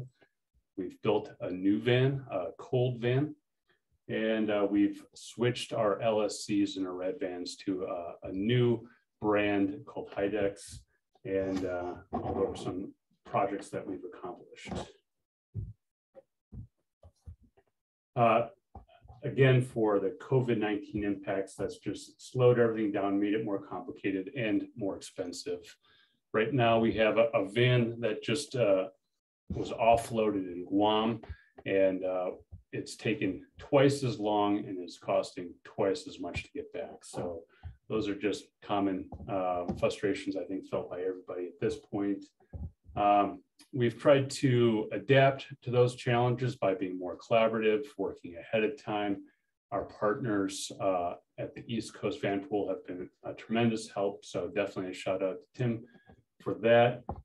We've also at times been stretched thin because vans have been tied up in shipping in different parts of the world. So we actually worked with our OSU Marsam team to borrow one of their vans and outfit it as a general purpose van for a cruise. You can see the picture to the right of that van. From a regulatory perspective, and a lot of work from UNOLS and Doug Russell in particular on that front as well. At one point, the regulations from ABS were in conflict with what Coast Guard rules would apply. They were taking what's called portable accommodations modules or berthing vans, and in a letter stating that all regulations had to meet those higher level of standards, which most of our vans don't because they're not occupied 24 hours a day, so they don't have the higher fire rating in particular. So that would have been a big issue. It would have made all of our vans worthless or unable to use on ships. So we reached out to them after a bit of back and forth. We did reach clarification that we are exempt from the PAM requirements, which was a relief to get that officially from the Coast Guard. And a couple notes, if the vans are sailed on US flag vessels certified under Chapter U, it's no problem to use the Van Pool vans. They have to be installed in sheltered areas and not staffed in heavy weather. And there are still regional differences with the Coast Guard, and the OCMI does have the authority to say where they can be installed on ships. So check with your OCMI when installing vans. All MARSUPs were forwarded the determination back in 2021. And just to clarify, berthing vans or PAMs still have to meet that higher level of requirements. Here's a picture of our shiny new cold van. It took a bit of work with the manufacturer to get it where it functioned and met our standard, but they did eventually work with us and sent reps down to tweak the refrigeration system. And it is up and running good. We actually sent it out on the Oceanus on our final cruise, and it performed very well. And employed a few new design concepts that we had been working on. As far as our rad vans, We've been wanting to switch for some time. Some of the older Beckman LSCs are no longer supported, and they're very large, and we had multiple contracts with service techs, and we surveyed the fleet. In particular, we talked to Hui and Scripps about the HIDEX models, and we found those to be really appealing for a couple reasons. They're smaller, the service contracts are a lot less, they do not have an active source of radiation, so shipping around the world is a bit easier if it isn't radioactive. And the information we gathered from the fleet was very favorable. So we're actually installing those today. We have a tech from LabLogic out at Newport installing those. So we are really excited about those, and we'll be sharing kind of our experience with the East Coast. And I know they're very excited or interested in how well they perform. And we'd like to switch across the fleet if we have success with these. As always, we're trying to keep our vans cleaned up, refreshed, good paint, and keeping up on maintenance. So here's a picture of our R3 and R4 at a local shipyard where they were blasted, painted, refurbished. Just trying to show that we are staying up on that stuff.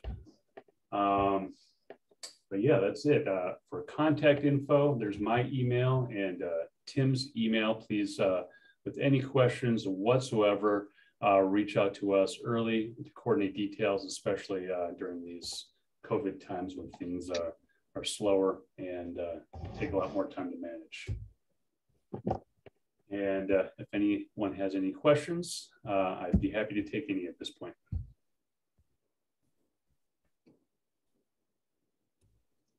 And of course, thank you to NSF, UNOLS, and ONR.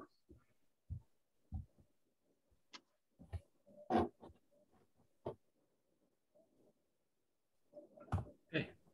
All right. I don't hear any, no hands raised. All right. Thank you, Kaya. The agenda is going to be modified just slightly.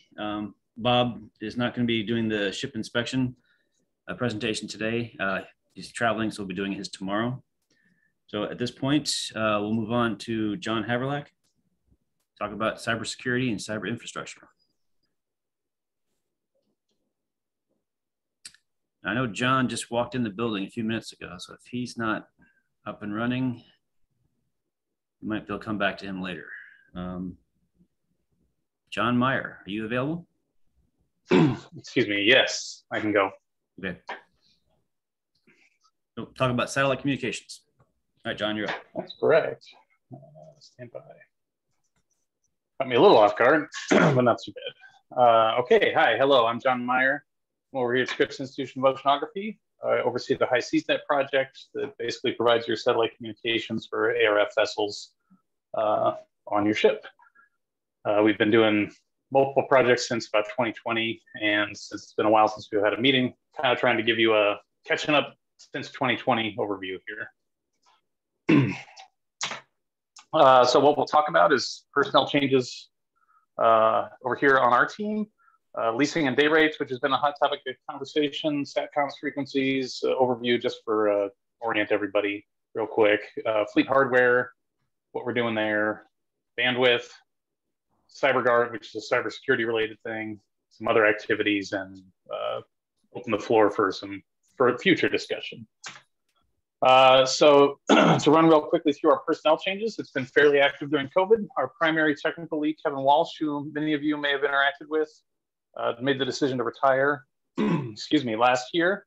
And although he remains active on some projects around UCST, he's no longer working with us, remains a friendly though. Tom Lockwood, who's been with us for about 3 years, had been working on the High SeaSnet project in the background, and I asked him to take over lead technical duties, and he's been doing great. And if you've had any sort of internet-related problem recently, I'm sure you've engaged with Tom. We had some other people who were less prevalent in the project. Mark Pumphrey did work with us on that, but beginning of this year, he moved to a different department within UCSD. His effective replacement, Eric Stevens, is joining us in May 22, and so you may start to see his name crop up as time goes on. And of course, Lee, myself, and Kenny Olson, you may have interacted with for some high seasnet related stuff. We're also kind of got disrupted by the pandemic, back on track to start looking at a network engineering position to assist with some of the more advanced network integration things that we want to do for the fleet. Going to leasing and day rates. The brief history here is we started this project in 2020 with an ambition to have the day rates recover most of the operational costs. And that's evolved into something different. And the punchline here is we tried doing day rates specifically for hardware over in ship ops, and that was not viewed as something that recovered enough funds to be worth the effort it would take for the ship operators. So we're now at the point where that's being funded directly through NSF, through our budgeting process. So no more day rates for ship ops. I know I've gotten a number of emails, people confused about that, so I want to make sure everybody understood. Current state is those days are over. This also has led us to start to buy leased equipment for ships where we were intentionally avoiding leases to avoid introducing day rates, and that would be for intermediate and smaller vessels. So this year we're actually refurbishing Atlantic Explorer, and because it's more affordable from a budgetary perspective, we're going to a 5-year lease to refurbish that ship because of this change. The other thing we're noticing is leasing does help with some repair efficiencies because we've gotten the manufacturer Intellian and or our ISP Marlink to come out more readily when we can say, hey, your equipment isn't working how we want. Quick overview on frequencies. We use several of them, but the punchline here is we use a low frequency like L-band, which confusingly is the lowest of all these frequencies, even though it's the highest letter in the alphabet. And if you've seen the big domes on your ship, you might think of them as C-band. We're having issues with C-band in terms of both finances and logistics. And so we've been using a lot more KU band, a little bit higher bandwidth. And if you're used to Fleet Express, we're using KA band. They all have their benefits and rewards, but the punchline is the higher the frequency we go, the more likely that weather is going to interfere with our ability to receive. And so mostly here for reference, if you ever want to look back at it from this talk, information about frequencies here. But if you ever have any question of why we have so many dang domes, this is part of the reason. Hardware, some kind of fun stuff. I guess the big punchline I want to highlight is since 2020, we have replaced 86% of the hardware we have in fleet, or 86% of the hardware on, put differently, 86% of the hardware installed in fleet currently is 2 years old or newer. And that's a big change from how we've been able to operate in the past. And we're pretty excited about that. In our view, hardware has a shelf life. It needs to last about 5 years. And so the fact that our sponsors have been so supportive of getting the fleet refurbished in a relatively short amount of time for this scope of project has been awesome. And despite pandemic challenges, that's gone not perfect, but very well for the scope and scale of what we're able to do in the past 2 years, and continue to push forward on that. I won't go through the models that we use, but here they are for your reference if you're curious about them. What I will say is anything that ends in NX is a low Earth orbit or medium Earth orbit capable system. And so if we're putting 2 of those on your ship, we are putting that on your ship with 2 deliberately to prepare for the future. And on top of that, right now, we're starting to do more and more dual dome installs because we can achieve 99% uptime on those systems, meaning we're going to stay online by and large. Again, nothing's perfect, but a lot better. A notable, I should have highlighted this here, but a notable improvement we did see this year was putting 2 domes on Hugh Sharp, going up from 1 on the Global Express system.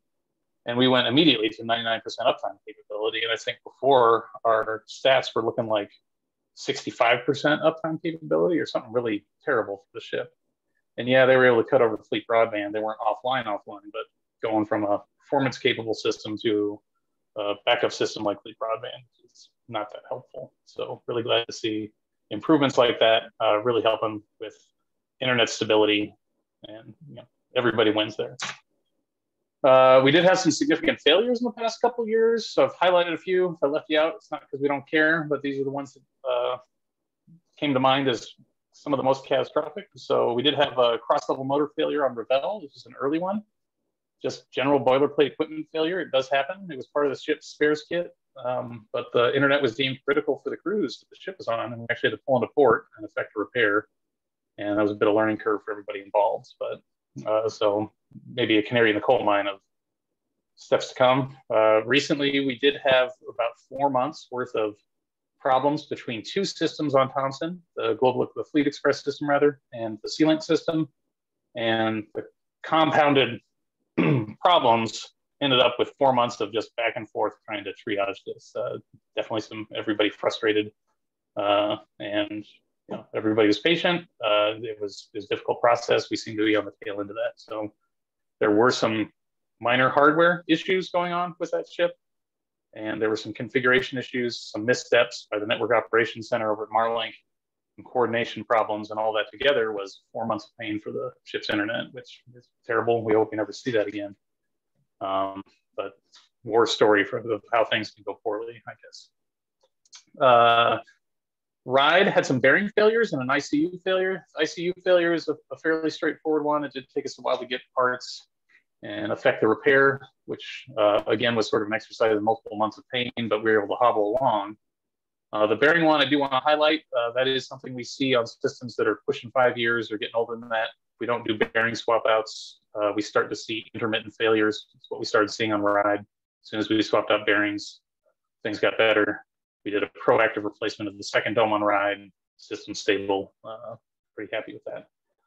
Another thing to emphasize is good installs take time. And if we're doing a major overhaul, like we've done on some ships recently, I think Sean highlighted this a couple of meetings ago, it does take a significant amount of time to do a major overhaul. So we should plan for 1 to 2 weeks of install and commissioning if we're doing a major project. Fortunately, we're on the tail end of that for most of the fleet. So planning ahead, critical. Annual maintenance also critical for minimizing risk of failure. Definitely want to emphasize that. If we're reaching out to you for annual maintenance and we're not getting a response, and the ship goes out to sea and we didn't have an opportunity to service the equipment, it's going to be difficult to recover from that, especially if the ship's going far afield. And when we had a chance to do the work, the maintenance work stateside. Bandwidth, exciting news there. In October, we were given approval to proceed with an approximately 400 boost in throughput. And the primary goal was to get the ship's internet link capable of supporting Zoom's minimum standards, which is 2 megabits. So all links for the foreseeable future are now set to at a minimum of 2 megabit. That's also right about where the geostationary satellite industry is at in terms of affordable, globally available bandwidth. So yes, we can get more. Yes, we can do expansions. But if you want 10 megabits to work everywhere all the time, the logistics of doing that are not as straightforward as I got money. What do I do? So we're kind of right at the sweet spot of available capacity and performance and what we think we can afford. We did do multiple months of rolling that out, and I think we just got one of the last ships incorporated Blue Heron into the 2 megabit baseline a couple of weeks ago. So I said it's approximately 400 meg because we did manage to go 4 megabits by 2 megabits on Sea-Link and 2 megabits by 2 megabits on Fleet Express. That means on the Sea-Link equipped ships, we're getting double the amount of throughput from the shore to the ship. That's generally where we see the need, so that's good news. Not an available option in the Fleet Express world was in Sea-Link. So that's the discrepancy there. We're also through the work that John will talk about next, I think, with Cyber Infrastructure Working Group. We're working with ResearchSoc, and there was a request there to have our satellite communications provider turn on CyberGuard, which is a product they offer. It's basically a tool that's available to evaluate the traffic we're already passing through Marlink. So it's from there's no additional equipment that needs to be installed on the ship. It's just purely configuration that's turned on back at the Marlink point of presence. And we're expecting the PO to get cut today with Marlink. So we're going to light that up There is a spreadsheet of contacts that we're looking to populate. And so if there's any questions about, am I going to get contacted about this and you want to be on there, do you have contact info at the end of this presentation? Please reach out if you have any questions or concerns about that.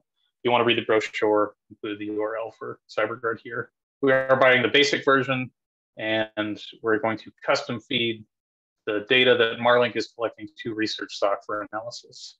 And ResearchStock is an entity that I think John will highlight in the next talk, so I won't go into detail there. Some other activity, touch on it briefly. We're investigating some higher performance systems like LEO and MEO. Global factors like the thing going on in Ukraine have affected launch plans for some of these systems. It sounds like they're going to be able to pivot and come up with new plans.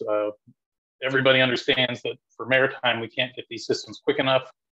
But current state, generally speaking, is high performance LEO in particular is just not available yet. There's testing going on right now, but we're in a holding pattern. It's looking like maybe 2025, we might hear some good news about widespread maritime availability.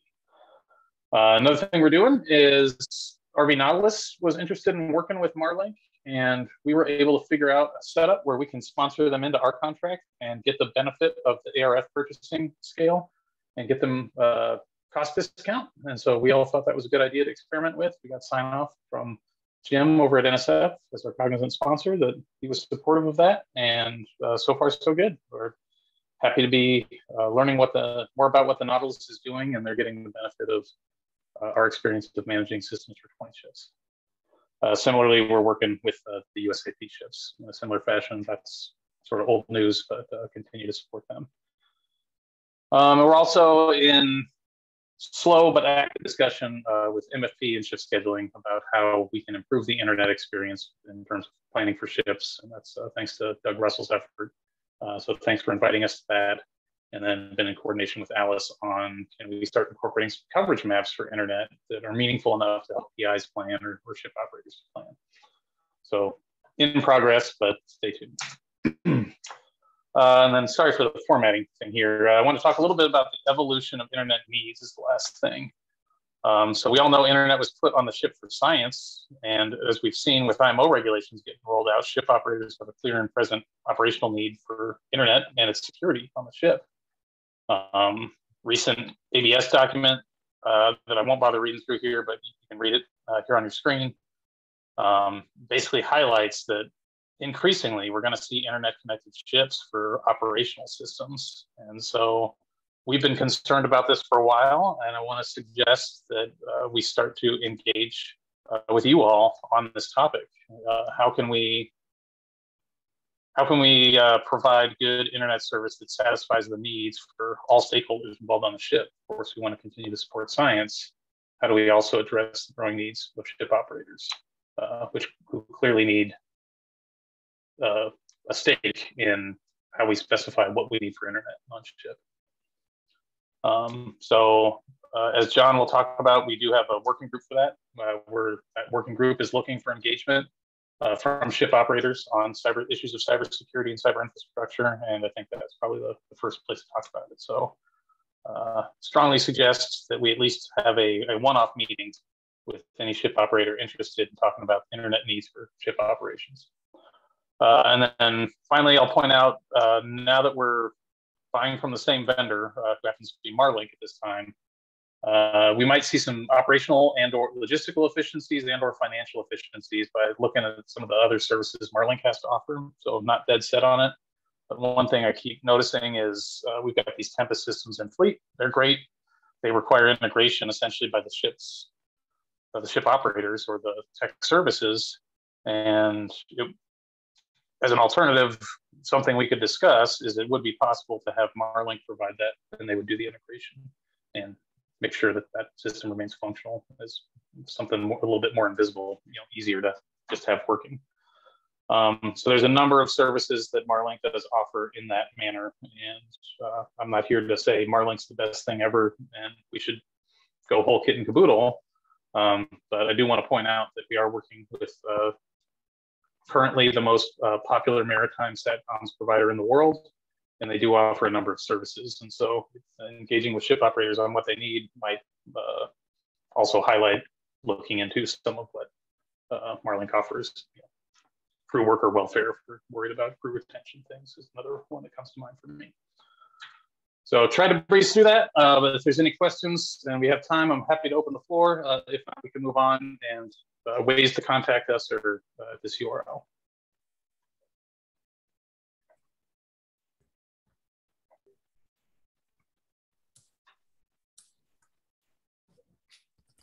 John, I can just say from you, I want to thank you and NSF for funding it. I know putting that second dome on the ship, it's an older dome, was hard to integrate and took quite an effort from you guys, but it's working, as you know, working great. So I appreciate the whole team effort on that. It's great for science. Yeah, thank you.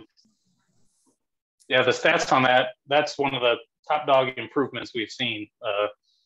You guys went from pretty terrible performance to excellent stability. So really happy to see that. Yeah, the issue with the Sharp is, most of you guys know, we had a huge like superstructure to put stuff on, and there's really no way to situate that size of dome. So we have one in the back, and then we modified forward of the above the pilot house and put it exactly caddy corner. So it's we got 360-degree coverage.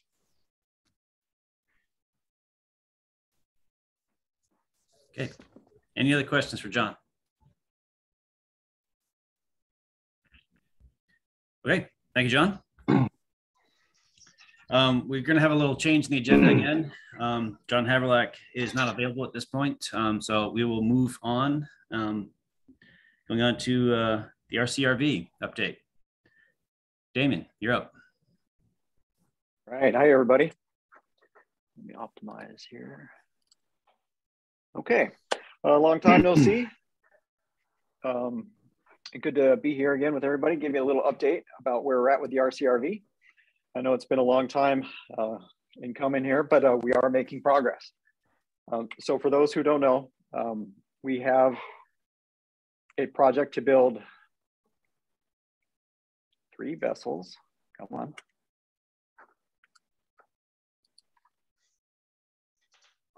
Is this working? Okay. That was... Okay.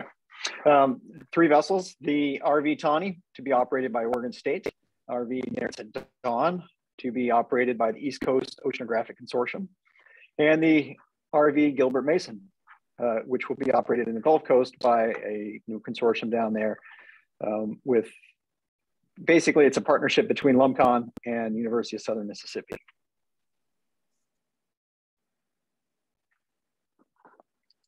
Okay, just briefly, the vessel's what it's been for the last several years, about 200 feet long, beam just over 40 feet with a draft of between 13 and or just under 13 feet.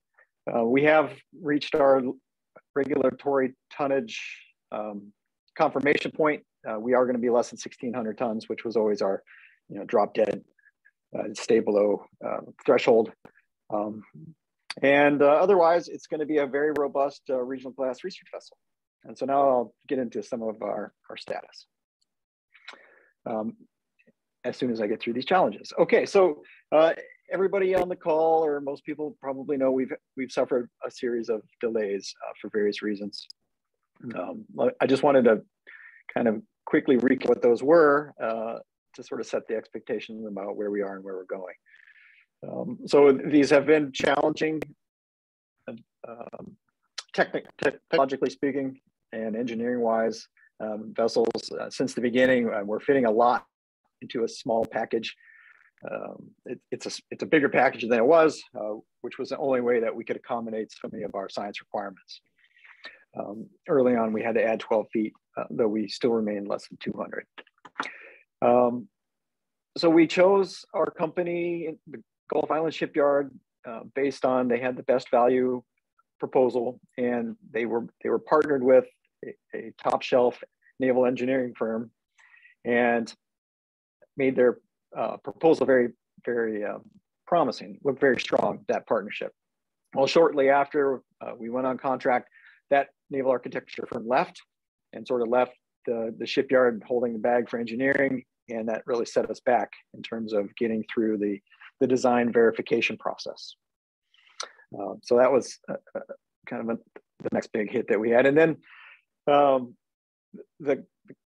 lacking their support, GIS had little experience with these government contracts. That the naval architecture firm that they had a lot of experience with the Navy and other types of contracts like that. And so they were always just kept playing catch up. And we were kind of helping usher them into the 21st century and how to manage a contract like this, but it was always a struggle. But that's changed, and I'll get to that in a minute. In 2020, we had 7 hurricanes come through. Nothing overly destructive in the big scheme of things, but multiple force majeure events set us back in 2020 as a record number of hurricanes made landfall in Louisiana. And of course, COVID-19 really came just after the healing of the 3rd vessel in March of 2020. And it resulted in high absentee rates. You know, Louisiana was really the epicenter of some of the higher numbers there for a long time. And we've definitely felt the brunt of that across multiple domains with our shipbuilding. And then last year, we received notice early in the spring that Gulf Island was selling their shipyard and it was going to be acquired by Bollinger. And basically a year ago that happened. And there was a slowdown before as Gulf Island kind of didn't want to do a lot of work that they didn't need to. And then there was a slowdown afterwards as Bollinger kind of figured out what they bought and how to get it all accomplished. And so that also set us back. I have got a couple slides here about how that new acquisition is going, but overall, I'll just say it's very positive.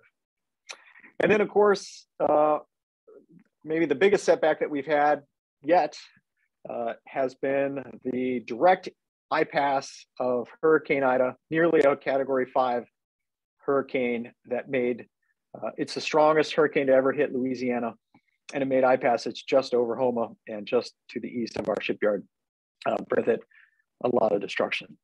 So we've had our share of issues to overcome, but I think you'll see here we are still making some progress that I'm happy to see. Here's our kind of high-level to-do list. We've fortunately made it through the design transfer process, which at one point was not entirely clear we were going to be able to do with the requirements that we had. But now we are confident that we've got buildable boats, and we're well on the way to getting those constructed and then launched. We expect to have launch here by either the end of the year or early next year of the first vessel. And then effort will really intensify on the 2nd and 3rd vessels because of the lack of labor availability, largely due to the hurricane. Most of the labor force that we do have is focused on vessel 1. So moving on, the shipyard builders trials will be next year, and then moving into the shakedown process after delivery and ultimately NSF inspection, and then it'll be yours. So we're all looking forward to that. And so that's the process for all 3 vessels. And then I've got a schedule later on to show you kind of where we're at on that with some dates. So Bollinger bought Gulf Island last year. It was overall a very positive, change. I think had we not necessarily made that change, we would be really in a lot worse position now, having had the hurricane strike that we did. Bollinger, a lot of you have heard of and probably worked with. They're now the just privately owned yard in the country. So they've got a lot of resources to bear to bring to the fight, and we've seen evidence of that already. They've got a long history of successful projects for the Coast Guard and the Navy, and they know how to run a project like this. And so we've seen market improvement across the board with safety, with management, with customer service, and also quality. So it's been very, very good. And although we had a little delay as the transition was made, I think we made it through that kind of turbulent period and on to where we're seeing a lot more efficient work out on the yard. Last August was Hurricane Ida, again, 130 knots sustained. This is what the the yard looked like. We took a significant flooding. The break wall gave way, and there was flooding all through here to the north and also to the west. Here's our little island here. It could have been a lot worse. Let me just say, you can see down in the southern part of the frame here, those were some warehouses in which many of our components were stored. They were temporary, kind of big tents, meant to be able to withstand these kind of winds, but they were meant to withstand category 3. So when we hit 4 and nearly 5, they gave way. Our vessels are being made in this fab shop. I was afraid when I didn't know what was going on that our vessels had actually blown over, and some major setback like that was just waiting for us, similar to what happened with Chile with the earthquake a decade ago or so. But fortunately, that was not the case. They took some crane damage and a lot of water damage and so forth. But overall, the insurance and their builder's risk is going to cover what there was for the large part to some of our equipment. And so that's being taken care of. And but largely what we've seen is the impact has been due to the devastation of the local area. I mean, everyone down there, in the Houma area and then moving east towards Lockport has been affected. It's a war zone. I mean, it was really, really something to see. I've lived through several hurricanes when I lived on Guam, or typhoons actually, but the extent of the damage here was just really mind-blowing and really heartbreaking. And as a result, people needed to stay home, take care of their families, dig out, work through all of the problems with their own personal lives. And we're only now starting to see people starting to come back to work. They could make more money roofing, doing this repair work. And so all the yards were struggling to find people to work. But we've been working with Bollinger to come up with some incentives and ways to lure people back to the shipyards where it's worth it to work rather than stay or work in some of these other kinds of projects. Just an extent of the damage. So Katrina had a lot of flooding, but Ida really brought the wind. And you can see here, nearly twice as many, this is a metric for hurricane destruction, nearly twice as many poles were down from Ida than from Katrina. And so that just, everywhere you went, it was nothing worked. And that just went on for months and months. They've done a great job bringing the yard back to a usable state. Within a month or two, they were kind of up and running. At least they would have been if they had anybody to work. But we've had, they've rebuilt the tents, kind of bigger, stronger, better than what they had before. They've moved up their long-term yard repair plan. So a lot of things that they had that were scheduled years out are getting accomplished, are already complete. Right? And we're starting to see labor come back to work. And so all that's good. But nonetheless, we have had a setback from our baseline schedule that we've been operating to since essentially last summer that incorporated some of our COVID problems. This is just a draft. This isn't for public dissemination. I mean, I know there's a variety of folks on this call, but what we're working on is essentially a 6-month delay to what and this is not contractually set yet, but it's going to be around that we expect a shift from our current baseline. So we were going to launch in September of this year. This is vessel 1. That moves out to early next spring, we expect. So you can see the various deliveries of the vessels. We're now looking at OI1, or Oregon State's vessel, sort of September of 24. University of Rhode Island East Coast vessel a year, 6 months later in the spring of 25, and then in the early fall we hope to have the 3rd vessel complete. Again, this is all notional. Don't hold me to this. We're finalizing our discussions with both the NSF and the shipyard now to kind of come up with a new baseline schedule that we hope to have implemented by the summer. Okay, darker colors are typically better. This is the vessel progress for the 3 vessels. You can see a large part of Tawny is moved into outfitting, which means it's already moved past paint and erection, which is good. Vessel 2 sort of lagging behind, but there is quite a bit of work that's been complete and ongoing. Vessel 3 is the most behind. Not a lot of progress has been made, as like I mentioned. The staff that they do have has been reallocated to vessels 1 primarily, and also vessel 2.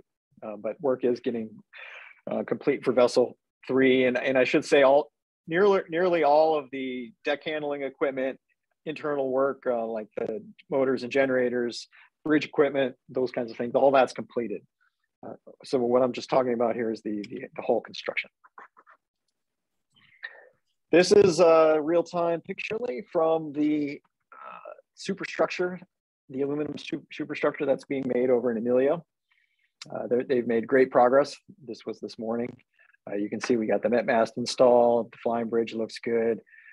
They've done great work in aluminum. We're really excited. And what you can't see is after this picture is they've started to do the similar work on the second vessel. This is way ahead of the plan where we expected to be with aluminum at this point, because Gulf, where this is at over in Morgan City, Amelia area, it was not hit by the hurricane as much. And so they've been able to make good progress. This will get barged over and mounted onto the steel structure, probably, I'll say early August of this year. So it'll really look like a ship at that point. So this is a shot of one of the generators, Cat C32, being guided in to the engine room. And I'll just a short series of pictures here to show you how that developed.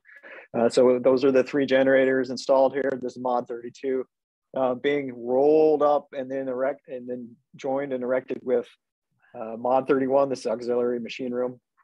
And then as of this morning, this is from the other view looking direction, but this is the engine room with the generators under here, that in this gray deck. It's been as of a week and a half ago, it's been, the seams have been laid in and the super module has grown. This is the start of the back deck. This is looking forward. That's the center board, and this is the main crane.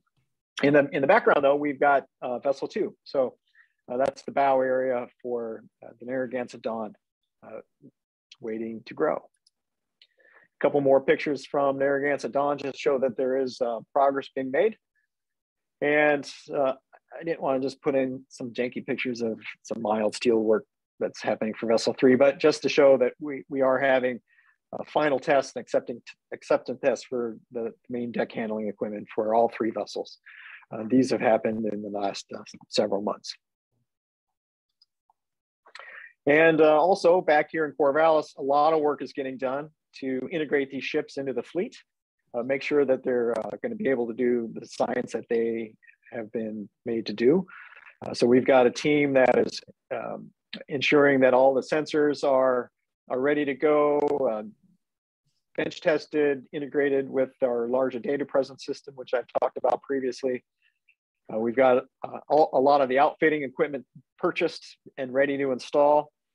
And yeah, so we've got a whole facility here that's enabling us to be ready so that when the vessels have been delivered, we'll show up with our teams and get the ships finalized and ready for shakedown as quickly as possible. We've got, I think, a really solid plan for that. Also, some of these other larger procurements are happening as well. Okay, this is my last slide, and see if I can get this going here. It's just it's only 2 minutes, so it's just a quick status. And let's see if I can get this to work.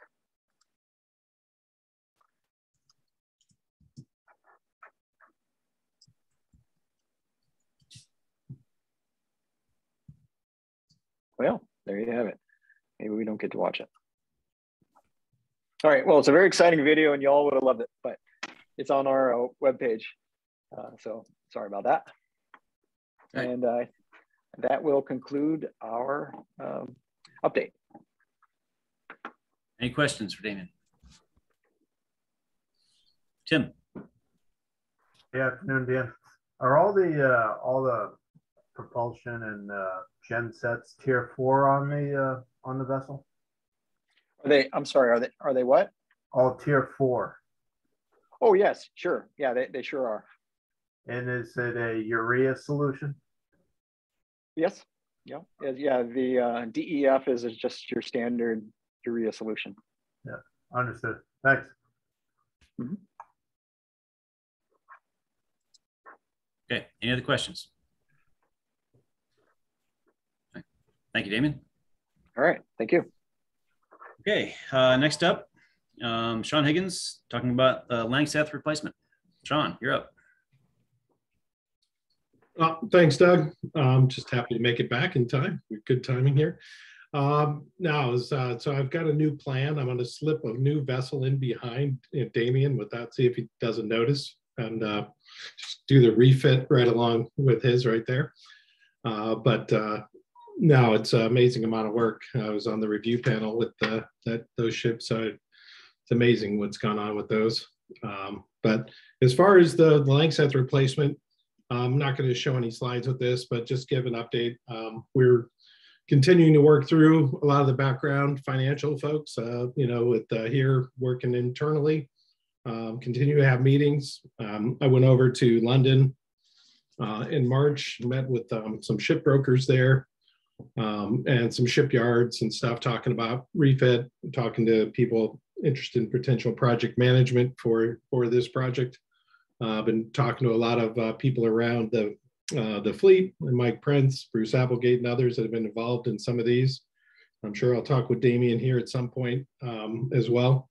But just getting an idea of fleshing out the financial picture for for all the people above me and stuff there that we're looking to continue. So a lot of things happening on that front. We've started engagement with the Marine Seismic Research Oversight Committee to kind of talk about capturing any changes in seismic needs or requirements and stuff from that, making use of the new global science mission requirements that were just released recently, as well as some of the past ones to capture different elements, and working with the directorate here to start sort of building up or bringing back into existence sort of a science mission requirement team here at Lamont as well, that will kind of partner with others as we develop these things here. But still looking at refit of an existing vessel, and we'll see where that takes us. So we're building up a list of opportunities that we've been talking to a lot of people about, and still at this point targeting Langseth retirement sort of in late 24, and hopefully a new vessel coming online hopefully by 2025, and that's sort of our current timeline as it exists right now.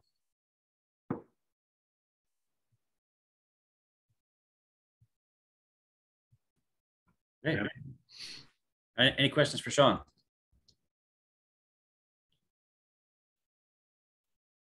Okay, thank you, Sean. Yep. And next up, John Beakey with Savannah Midlife. All right, thanks, Doug. Yeah, I've got a slide presentation to share here. See if that'll come up.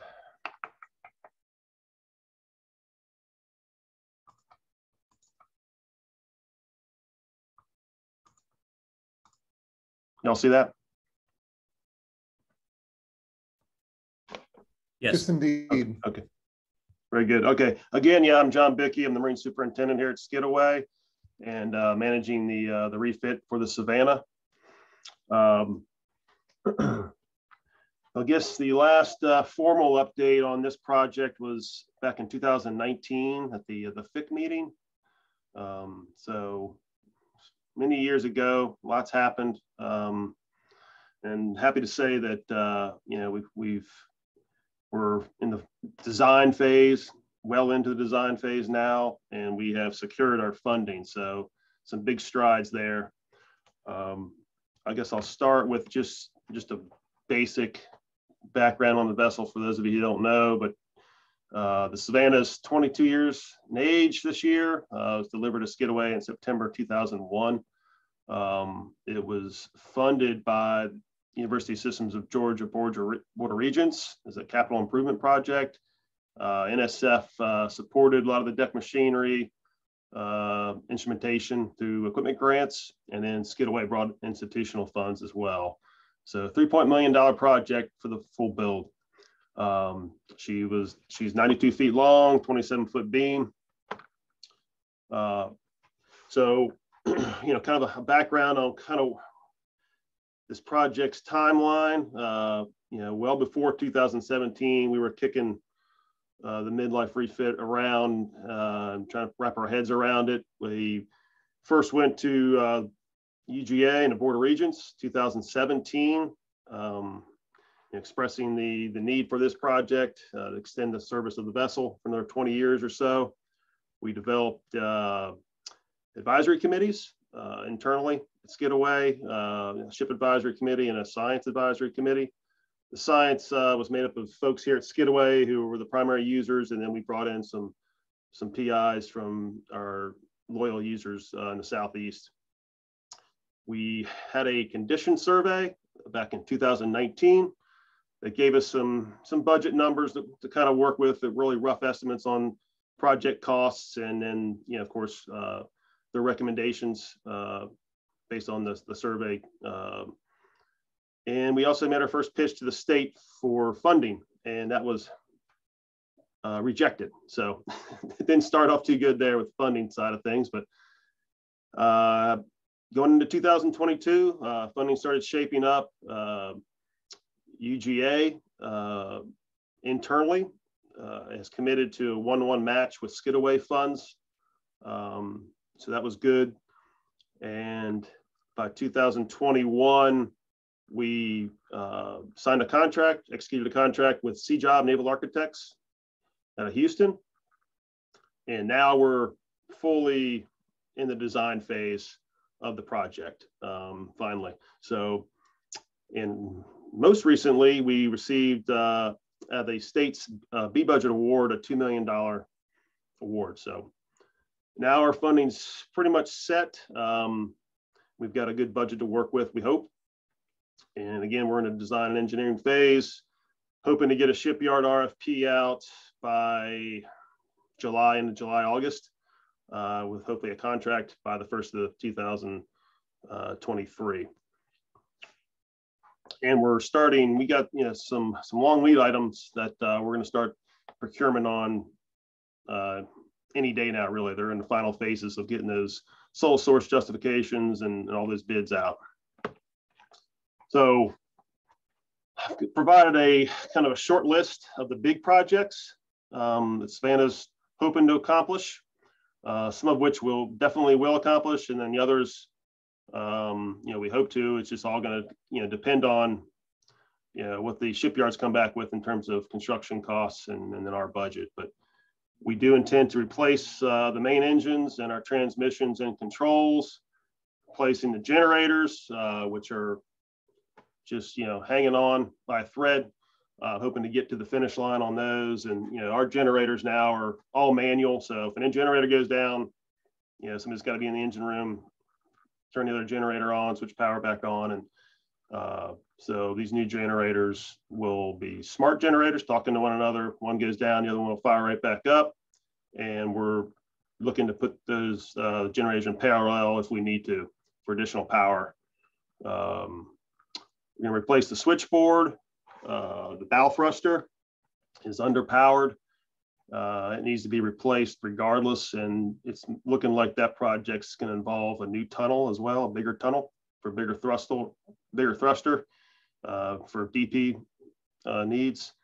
And then we've got your standard, tank work, bilge resurfacing, kind of catch up on all of that. Pipe replacement in those tanks is in need, I should say. Got some HVAC modifications on the service life extension side, and on the mission enhancements, we're hoping to get a 12-foot deck extension on the vessel to accommodate a 20-foot van that's positioned, bow to stern. Currently, we can't do that. We've got a 10-foot van that we mount on kind of the port side towards the center.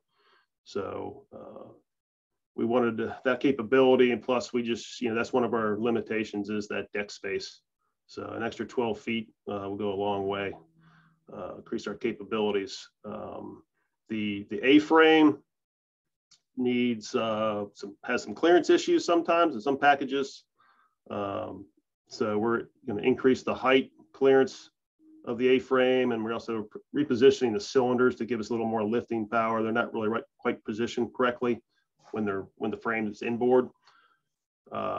We've got J-frame modifications to increase clearance there as well, vertical clearance, and considering swapping that frame around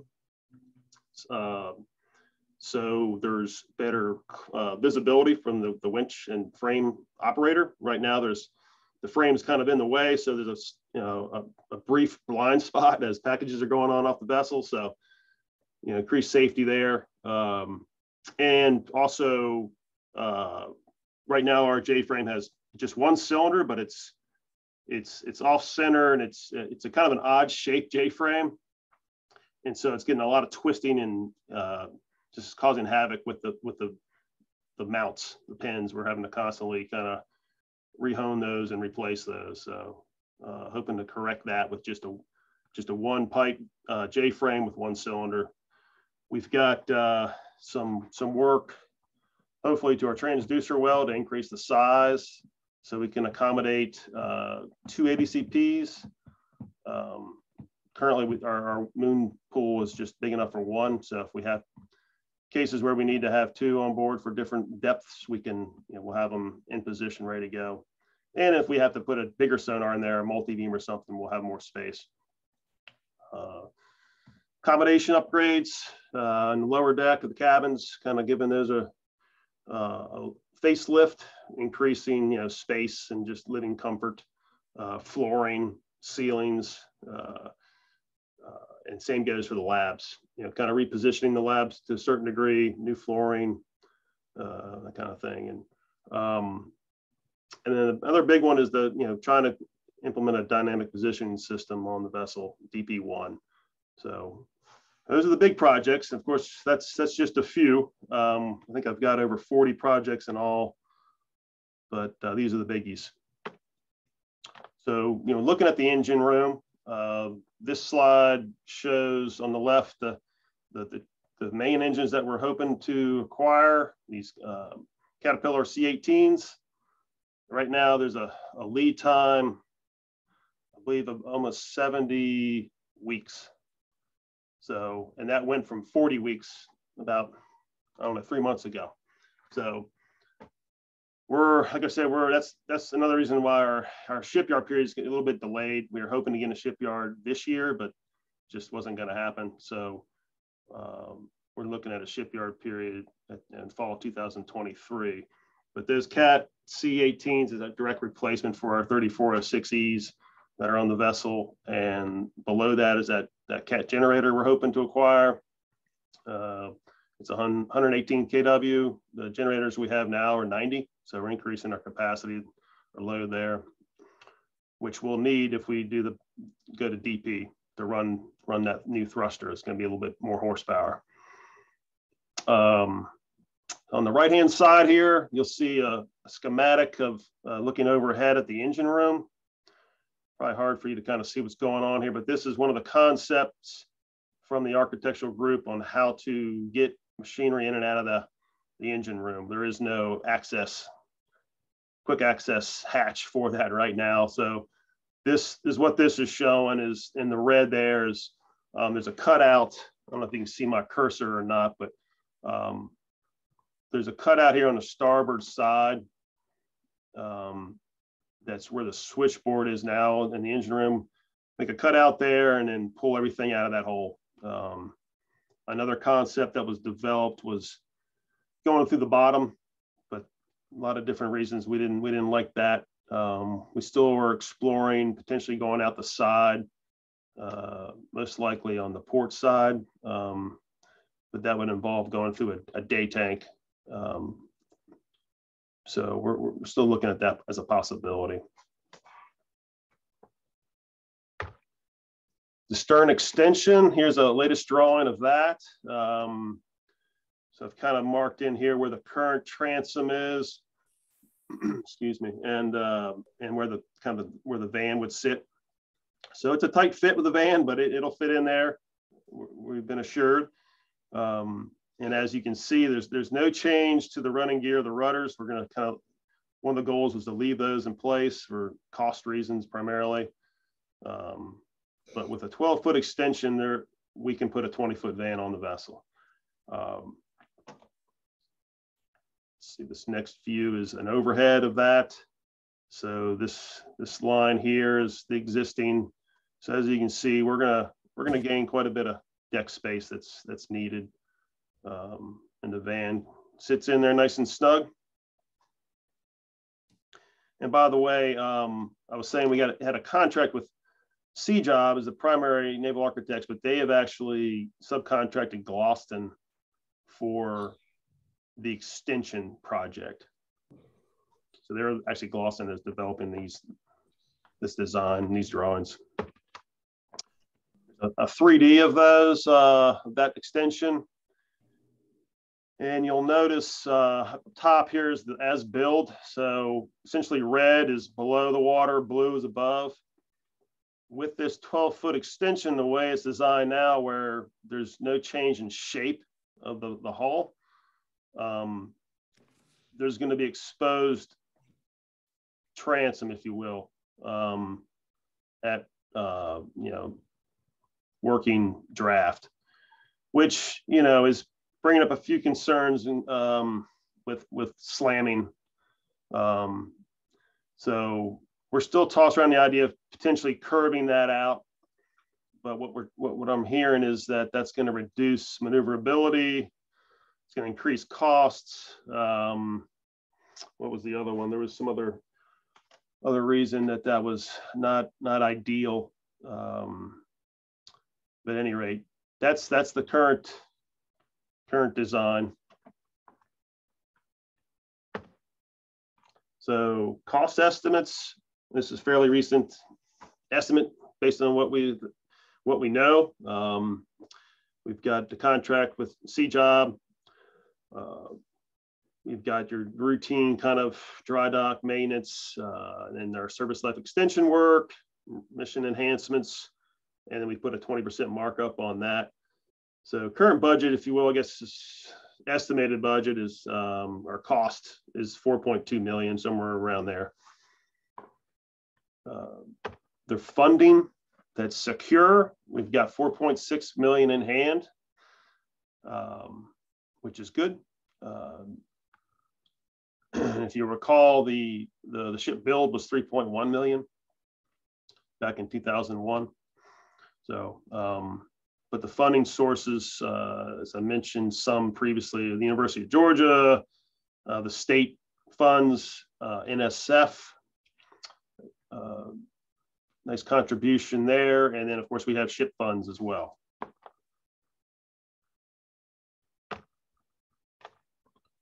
So again, the timeline of our shipyard in green there's, we're hoping to enter the shipyard September, October 2023. What is, and we think we're going to make that. We shouldn't have a problem with that. You can see procurement starting here soon. Got some long lead items, but unless something changes, we should be good. The design and engineering is well underway. We're going to have our shipyard RFP out here, I was saying, into July. So hopefully by the start of 2023, we have a shipyard under contract. But we're playing around with the idea, or I should say we're not playing around, we're concerned, or I'm concerned with an extended shipyard period, that's going to go beyond 6 months. And from talking with some shipyards, and if the scope of work is completely that we're laying out, if we can fund it all, we're concerned that this is going to go beyond 6 months, and the shipyards that I've talked to think that it probably would. So by doing that, we run the risk of losing some users, losing a lot of crew. So in this RFP, we're actually going to request 2 estimates.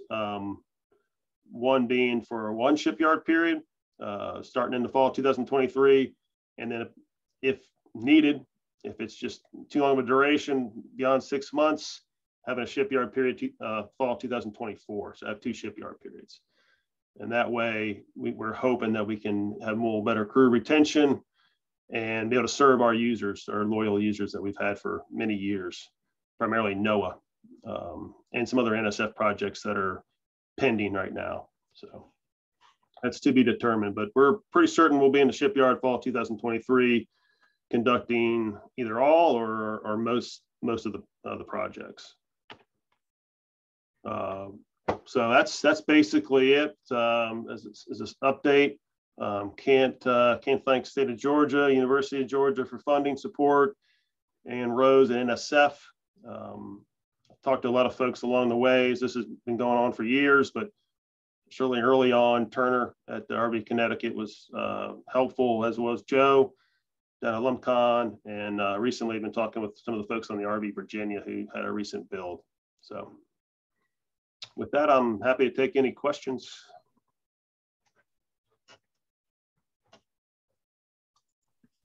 Oops. John, who's gonna manage the project for you at the shipyard? So we've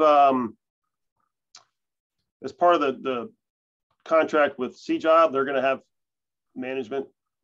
They'll helping us manage the shipyard phase, the construction phase. Great, thanks. Yep. I don't know if can you get the screen back, or how does that work? You can stop sharing, or I can do it too for you. Yeah. Okay. There we go. Any other questions? Anybody else? Okay, thanks, John. Yep. Oh, wait. I guess Rose has a question. I was just going to say that I was able to provide year-end money to Skidaway for their project. So if you have a shovel-ready project and I have money at the end of the year, I'll, contact me.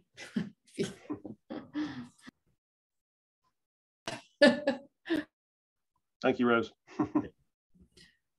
All right, so the final presentation today, John Haverlack talking about cybersecurity and cyber infrastructure. John? Can you guys hear me okay? All right.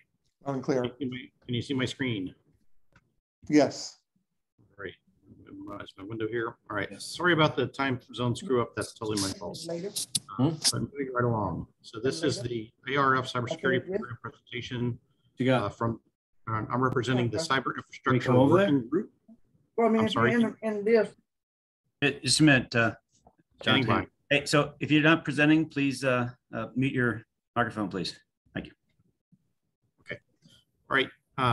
So this is the cyber infrastructure working group that I am representing. I'm John Haverlack from the University of Alaska Fairbanks and RVOC Kuliak. And CIWG is colloquially short CIWG, so you'll see that term around.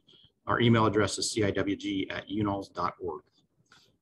All right, so in this presentation, we're going to talk about related agencies, regulations, the ARF as an NSF major facility, and our cybersecurity responsibilities, the ARF CI working groups activities, cybersecurity staffing levels, and what we would like to engage with RVOC on, what CIWG would like to involve, what we need from RVOC. Okay, we have in the academic research fleet many vessels that are remote research platforms operated by different institutions. We have really constrained bandwidth at sea, limited low bandwidth, high latency internet connections, which complicate our ability to operate cyber infrastructure the way many institutions do, which have faster connections or better internet connections. And to complicate things, CI and CS are governed by multiple entities, internal and external to institutions, and different external agencies as well. Some of those agencies include the International Maritime Organization. You're probably familiar with this. This was the most recent activity that's happened as of January 1st, 2021, each vessel is required to have a cyber risk management plan as part of their SMS documentation. So everybody should have that by now, and we're being inspected on it. The Coast Guard, that inspection is being done through the Coast Guard and through ABS. And in addition, the Coast Guard is also recommending that we follow the CISA, or Cyber Infrastructure Security Agency's guidelines, which is a U.S. Provides cybersecurity resources for U.S. government agencies. Additionally, ONR has oversight for ONR-owned vessels, and DoD-funded projects have a different cybersecurity certification model called CMMC, the Cybersecurity Maturity Model Certification, and that has to be done at the institution level. So that's not done on a per vessel level, but each of your universities or institutions will be impacted if you have DoD funding. And then the National Science Foundation Major Facilities Guide has some requirements for running for cyber infrastructure plans and programs that are part of Section 6.3 in the Major Facilities Guide. Okay, so I kind of summarize some of those. There are kind of three major things we need to be concerned with: the IMO regulations, and that documentation and or framework that we're using is called the Cyber Risk Management Plan, or CRMP documentation, that each vessel maintains under their SMS. The responsible party is the vessel operator, so the marine superintendent and or his designees, whoever is responsible for the SMS documentation. There's a template here. If you have access to this presentation, the link can be shared publicly. There's a spreadsheet that shows the controls. I'm not going to go over them in this presentation, but there's effectively 23 things that need to get checked off as yes, we're doing this to meet the CRMP requirements. And then and in my estimation, that's somewhere between 5,000 to 10,000 hours of work that needs to be done in our case. The DoD regulation stems from DFARS. It's changed a lot in the last year or so. And the most recent guidance is a recently released CMMC 2.0 documentation. There's also a SPRS registration that you need to do at your institution level. Hence the responsible party is the university or institution here. And so they are going to be the coordinating body that you will, and what they have to do to meet CMMC 2.0 regulations will impact vessel operations at universities. The level 1 is probably where most of us are going to fit, and they have 59 objectives that they need to check off. So the IMO has 23, the level 1, the university has to check off 59 compliances.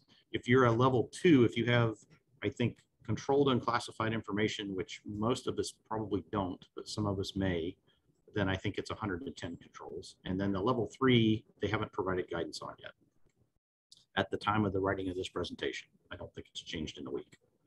And then the NSF Major Facilities Guide, what the U.S. academic research fleet has done is we've contracted with a research SOC, which is based out of Indiana University, to provide us a fleet-wide cyber information security officer, or CISO.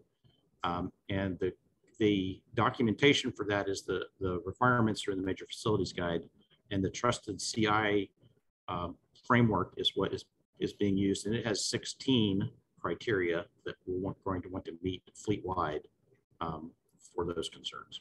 So that kind of breaks down the 3 regulatory areas and who's responsible and what frameworks and documentation are associated with that. The academic research fleet as a major facility, one of the goals that the NSF is put forth is that it's essential that each major facility science is transformative and not limited, or transformed but not limited by the cyber infrastructure. So we want it to facilitate and make things better, not get in the way. So that there's kind of a complicated goal and a difficult balance to strike between security and usability. It's definitely a spectrum. Within the U.S. academic research fleet, our coordinating body is UNOLS. I think everybody here is familiar with that.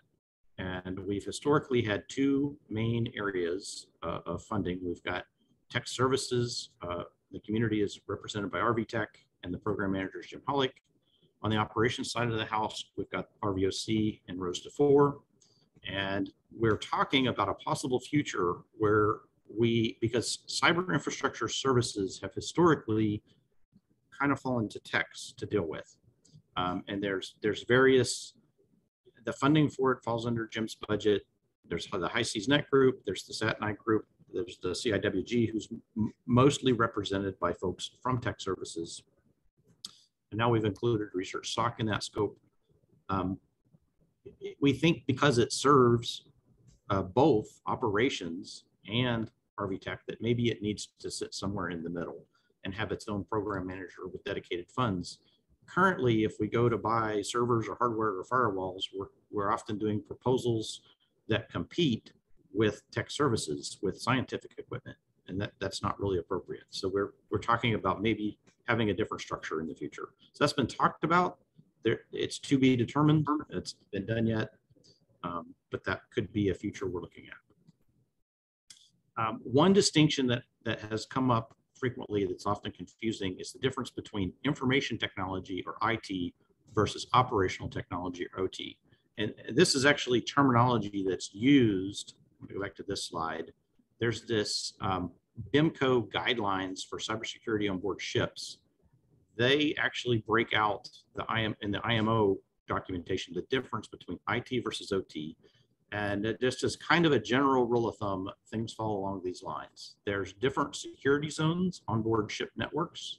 We've got transient systems for science party crews. Think of it as the ship's Wi-Fi. We've got shared infrastructure that is kind of the infrastructure on the ship that's necessary to make things work. Ship-side web servers, printers, file shares, DNS, other things. And then we've got the ship's data acquisition systems that actually do the work of collecting the data. On the other side, we've got some OT systems or operational technology systems, such as engineering systems, bridge systems, CCTVs, there's others.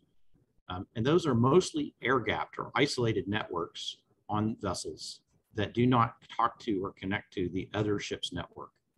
We also have operational technology kiosks that do talk to the internet. And so they should ideally be separated from the transient systems if they're permanently installed on vessels. But just kind of a breakdown of our security zones and how we think about the difference between OT versus IT. One distinction, there's a big read on this. I'm not going to do in this presentation, but they think of OT as things that are control systems that actually interface with physical systems, like power systems, things like that. And the reason we air gap them right now is because we don't want to have a risk that they're exposed to the internet or could be hacked, because we don't want to brick a ship or put an engine on fire because somebody compromised our security. And it's very important to have those systems air gapped, but there's a lot of pressure from vendors these days to be able to have remote connectivity into them. So that's another challenge that we're dealing with. The Cyber Infrastructure Working Group has been loosely, we didn't technically get formed, I think, till 2021, but we've loosely been working on, the same people have been working on this effort since 2019. We did an engagement with the Trusted CI Group. If you don't know Trusted CI, they're a National Science Foundation Center of Excellence for cybersecurity for large research facilities. So they're a very specific fit for what we did. They did an assessment of the fleet, and we came up with a report with recommendations. We followed up in year 2020 to try to get in front of the IMO 2021 CRMP deadline. And during 2021, we wound up contracting with a company called Peregrine to draft up our documentation, to get us a CRMP, to get us started on a pathway to meet the 2021 CRMP requirements. As I mentioned before, this is enforced. These are guidelines that are created by IMO guidelines, but they're being enforced through ABS and the Coast Guard.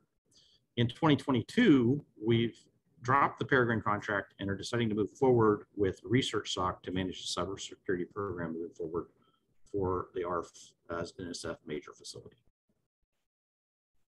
One of the, almost to the end here, CITs or CI staffing levels. This, as I mentioned before, is an incredible amount of extra work that needs to be done now, in addition to just keeping things running. we have to keep things running in a particular way, and that complicates it. And so we're talking about thousands of hours of additional work per vessel that need to be done. Almost every other department on the ship has a team of people working and has relief crews. And most of the technical responsibilities for this stuff falls to the marine techs. And we don't have, most vessels don't have dedicated CI or IT positions. And we're oversubscribing our marine techs. So we need to think about how we're going to staff the support and expertise and skill sets needed to meet these requirements. I guess one other thing I may have missed, if I go back, where is it? Yeah, I want to point out that the IMO and ABS assign the responsibility for meeting the cybersecurity plan to the operations side. They specifically want it to be in the SMS. So the accountability and responsibility is on the ops side of the house. Most of the activity right now is happening on the tech side of the house. So that's something we want to do a better job collaborating on. So what are we asking for from RVOC? What is CIWG asking from RVOC? We're going to ask that we can get 3 to 5 RVOC representatives to participate in regular monthly CIWG meetings on an ongoing basis. We recommend that everybody read the following: the guidelines on cybersecurity on board ships. It's about a 50-page document. It's a pretty easy read. It's not highly technical. It's a very pragmatic approach to this, in my estimation. CIWG IMO 2 checklist, you can check that out, which summarizes the IMO requirements in the spreadsheet. So you can see the types of things that you need to be able to say, yes, we're doing that. Similarly, for the CMMC level 2, if that applies to your institution, please check that level 1 checklist out. And then if you haven't already read your SMS document, CRMP documents, please find those for your vessel and read through them so you are familiar with the state of them. And then on the inside the guidelines for cybersecurity on board ships, on page 7, there's a list of roles and responsibilities. You should assign those roles and responsibilities to positions on your vessels. This is the Annex 2 checklist. That needs to be done as part of the CRMP. If you haven't done that, please do that. Contact your institution's CISO regarding the SPRS registration and CMM CC 2.0 compliance. So that will impact you. If nobody started that conversation at your institution, please reach out. And then we optionally would advise attending the Trusted CI Cybersecurity Summit in October. It's an excellent team of people associated with NSF addressing cybersecurity issues at major facilities all over the country. And it's a very good collaborative resource to have. So with that, I'm going to come to an end. I've got a whole bunch of other slides we could go through and talk about if folks are interested, but that's the end of this presentation. Okay. Are there any questions for John?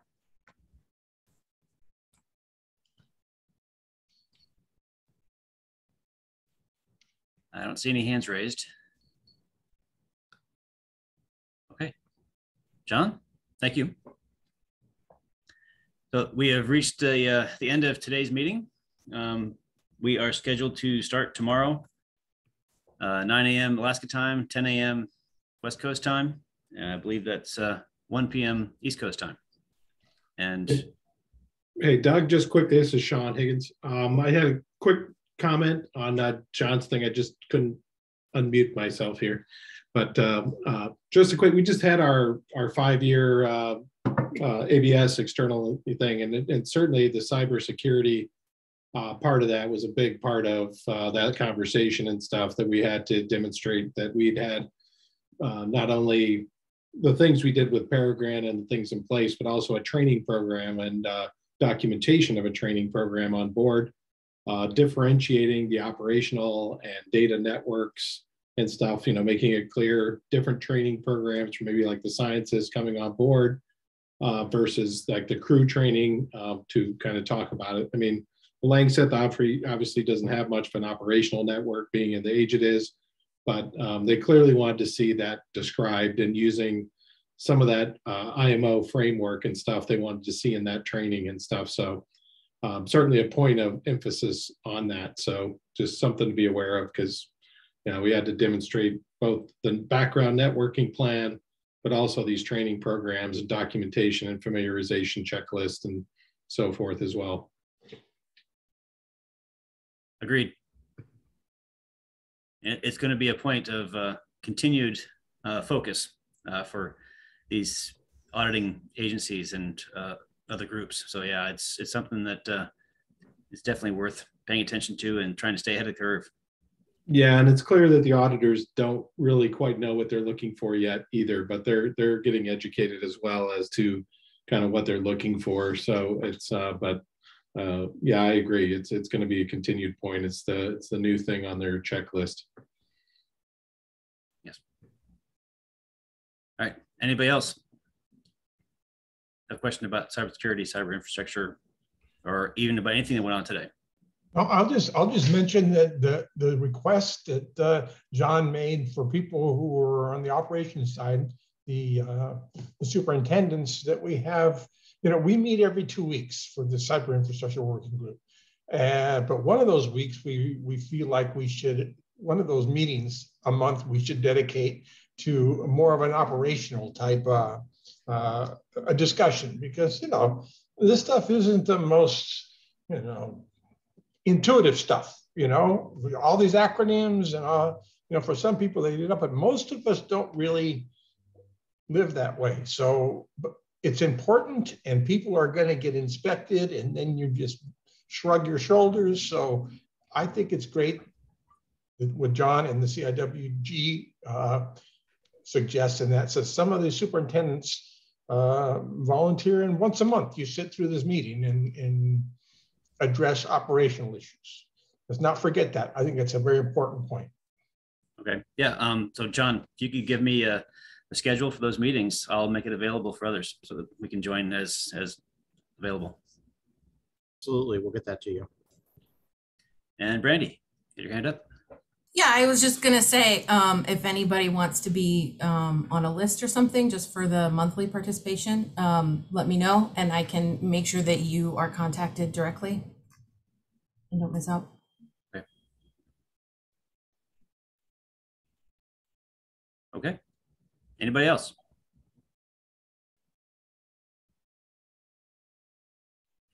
All right. Well, thanks for hanging around, participating, listening. A lot of good information today, and we got some more stuff tomorrow. And we're setting aside time for meaty discussions tomorrow. So let's get some good sleep tonight.